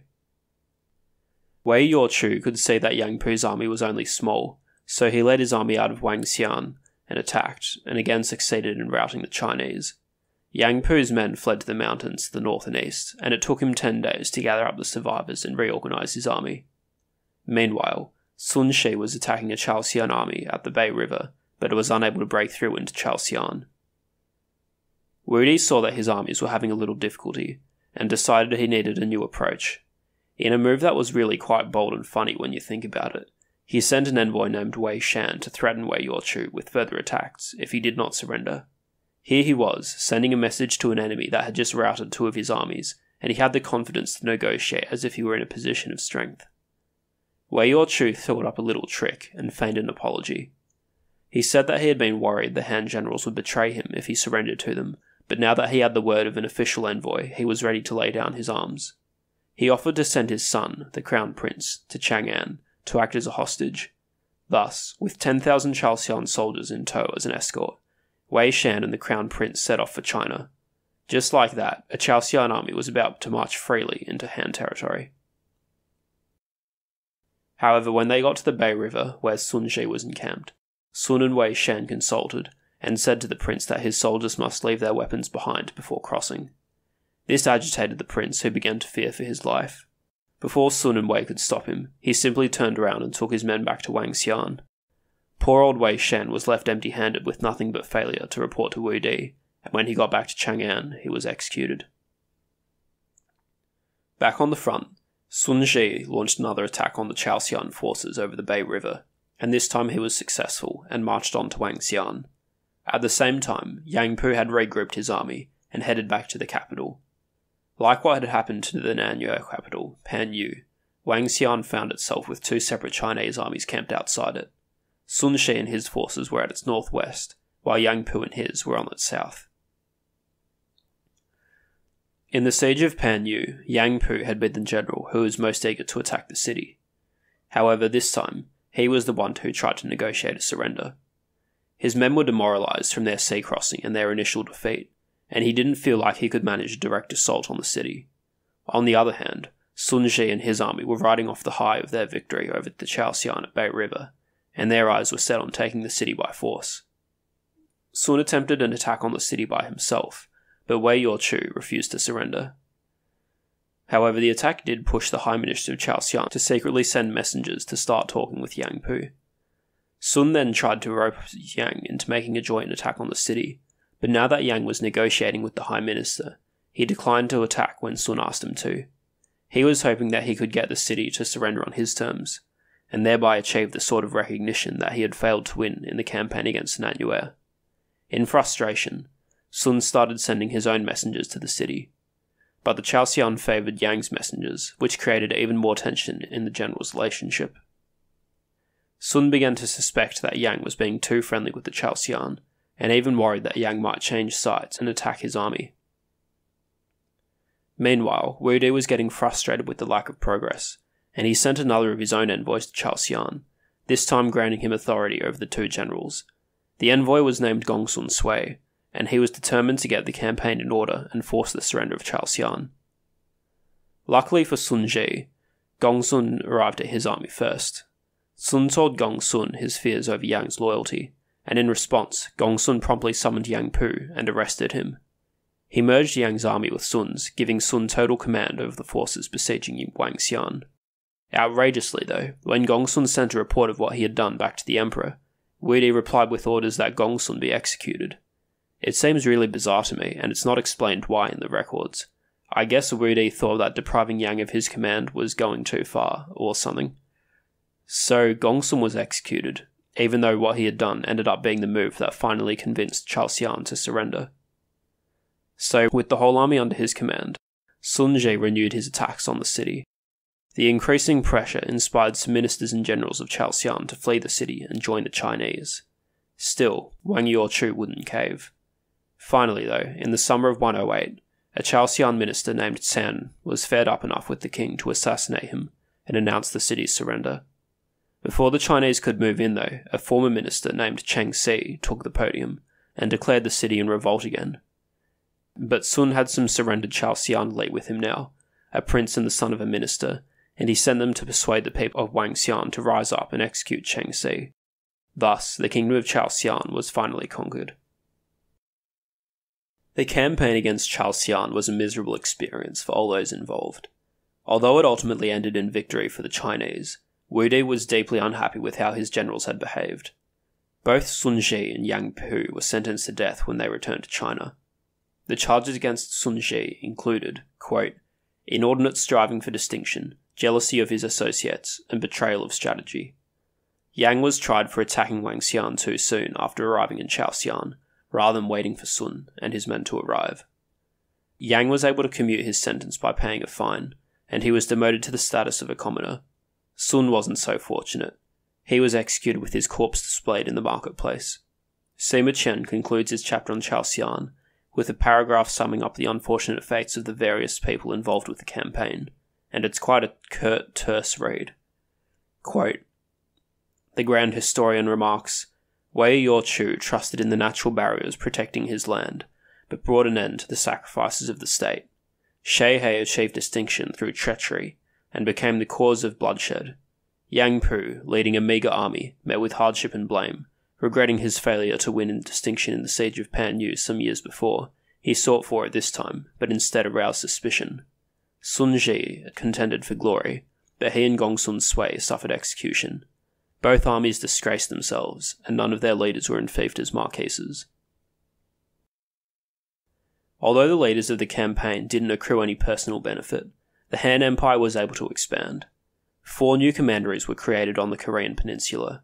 Again, like the new commanderies in the south, these probably started off being quite lightly governed, and in fact 2 of them, Zhenban and Lin Tun, were dismissed in 82 BC, a few years after the end of Wudi's reign. However, the 2 that remained, Xuan Tu and Luo Lang, were able to develop a style and depth of government that was very similar to what could be found in the commanderies in the Chinese core lands. As historian Yu Yingxi explains, these commanderies faced neither powerful external enemies, like those of the northwest, nor were the native populations within them organised into strong tribal hierarchies, as was the case in the southwest. This meant that the commanderies didn't need to be very militaristic, as the ones in the northwest were, and at the same time the ability of the native population to resist the penetration of a civil government was minimal. Thus, Yu says, quote, it was apparently appropriate to set up units of government of precisely the same type as the regular provincial organs of the empire, in the expectation that the officials of commandery and county could administer their areas with the same degree of efficiency. We're just about ready to wrap up this episode on Wudi's foreign ventures, but there's one more thing that I ought to mention, which was the creation of the office of Colonel Protector. Following the victory of over the Xiongnu in the Grand Campaign of 119, A few Xiongnu subject tribes who lived in modern-day Inner Mongolia were able to gain a modicum of independence from the Confederacy and form closer ties with the Han. Two of these tribes were recognised by the Chinese and were called the Wuhuan and the Xianbei. It's possible that before the conquest of Maodun, these two tribes had had their own nomad confederacy, which the Chinese called Donghu, meaning Eastern Barbarians. However, Maodun had defeated them, and until now they had been Xiongnu subjects. Following the campaign of 119, one of these tribes, the Wuhuan, surrendered to the Han, and were settled in the 5 northeastern commanderies beyond the Great Wall. The office of Colonel Protector of the Wuhuan was created to supervise them. The office's headquarters were near modern-day Beijing. The main task of the Colonel Protector was to prevent the Wuhuan from maintaining ties with the Xiongnu. Perhaps contradictorily, though, the Chinese also used the Wuhuan to observe Xiongnu movements. Tribal chieftains of the Wuhuan were expected to pay tribute to the emperor once a year, but aside from that, the Colonel Protector was meant to just provide some light supervision and not intervene in the Wuhuan's internal affairs too much. Another Colonel Protectorate was established in 111 over the Qiang. Remember those tribes living in China's west that Li Guang had once fought with? Over the years, some of the Qiang tribes had migrated into China. The first recorded instance happened during the reign of Jingdi, when the emperor granted permission to the Yan tribe to settle in the Long Sea Commandery. Historian Yu Yingxi proposes 3 reasons why the Chinese might have been willing to let Qiang tribes immigrate. Firstly, moving Qiang tribes into China would be an effective way of separating them from the Xiongnu, whom the Qiang tended to ally with when the latter attacked China. Secondly, the Qiang were noted by the Chinese as having a high birth rate, and there may have been an idea that letting some of them move into China was better than letting their population reach critical mass on the border. Finally, because some of the Qiang tribes were agricultural, the Chinese might have expected that they could be easily assimilated to Han culture. Now, the process of migration was not without its violent moments, such as the revolt that Li Guang had to suppress. This Colonel Protectorate was established to try and smooth relations with the Qiang tribes living in China. There was a military element to the pacification strategy, establishing agricultural garrisons which could act as a first line of defence in case of a rebellion, but there was also an effort to win the goodwill of the Qiang. The office had a complement of translators, and it was tasked with listening to the complaints and grievances of the Qiang tribes. What's important is that the establishment of these offices, as well as the creation of dependent states which I briefly mentioned when we talked about settling the surrendered Xiongnu in the Ordos, marks the first serious steps to attempt to integrate non-Chinese peoples into the empire. The theme of barbarians in China would become a very important one during the reigns of later Han emperors. Let's finish off with some numbers. At the start of Wudi's reign, China had 41 commanderies, including the capital region. At the end, it had 83. Most of the new commanderies were the result of expansion. By my count, there were 23 individual campaigns launched in Wudi's reign, 19 of which were directed against the Xiongnu, or the western regions. According to historian Junshu Zhang, 3.9 to 4.4 million square kilometres of territory were acquired. The borders reached in Wudi's reign roughly set China's shape till the present day. Zhang puts the total number of men sent against the Xiongnu and to the west at 1.2 million cavalrymen, 800,000 infantry, and 10.5 million men in support and logistical roles. The infantry and cavalry alone form a number that is larger than the total armed forces of any individual belligerent nation during the Napoleonic Wars, except for France. Such campaigns and gains, all achieved in the rule of one emperor, are simply astonishing. At the height of military activity, the 120s BC, Zhang estimates the total annual cost of the standing army at 21.4 billion cash on the low end and 40.1 billion at the high end.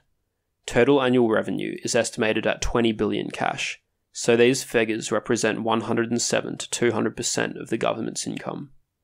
And this is just the cost of the standing army. It cost more than 3 times his usual upkeep to send an infantryman out on campaign, and nearly twice the usual upkeep for a cavalryman. This is why that backlog of wealth that had been built up by previous emperors was necessary for Wudi's campaigns. Spending at this extraordinary rate was completely unsustainable. So in regards to the frontier, Wudi's legacy was one of great triumph, but also great cost. How he was remembered for this, and what it meant for the empire going forward, is something we'll talk about in future episodes.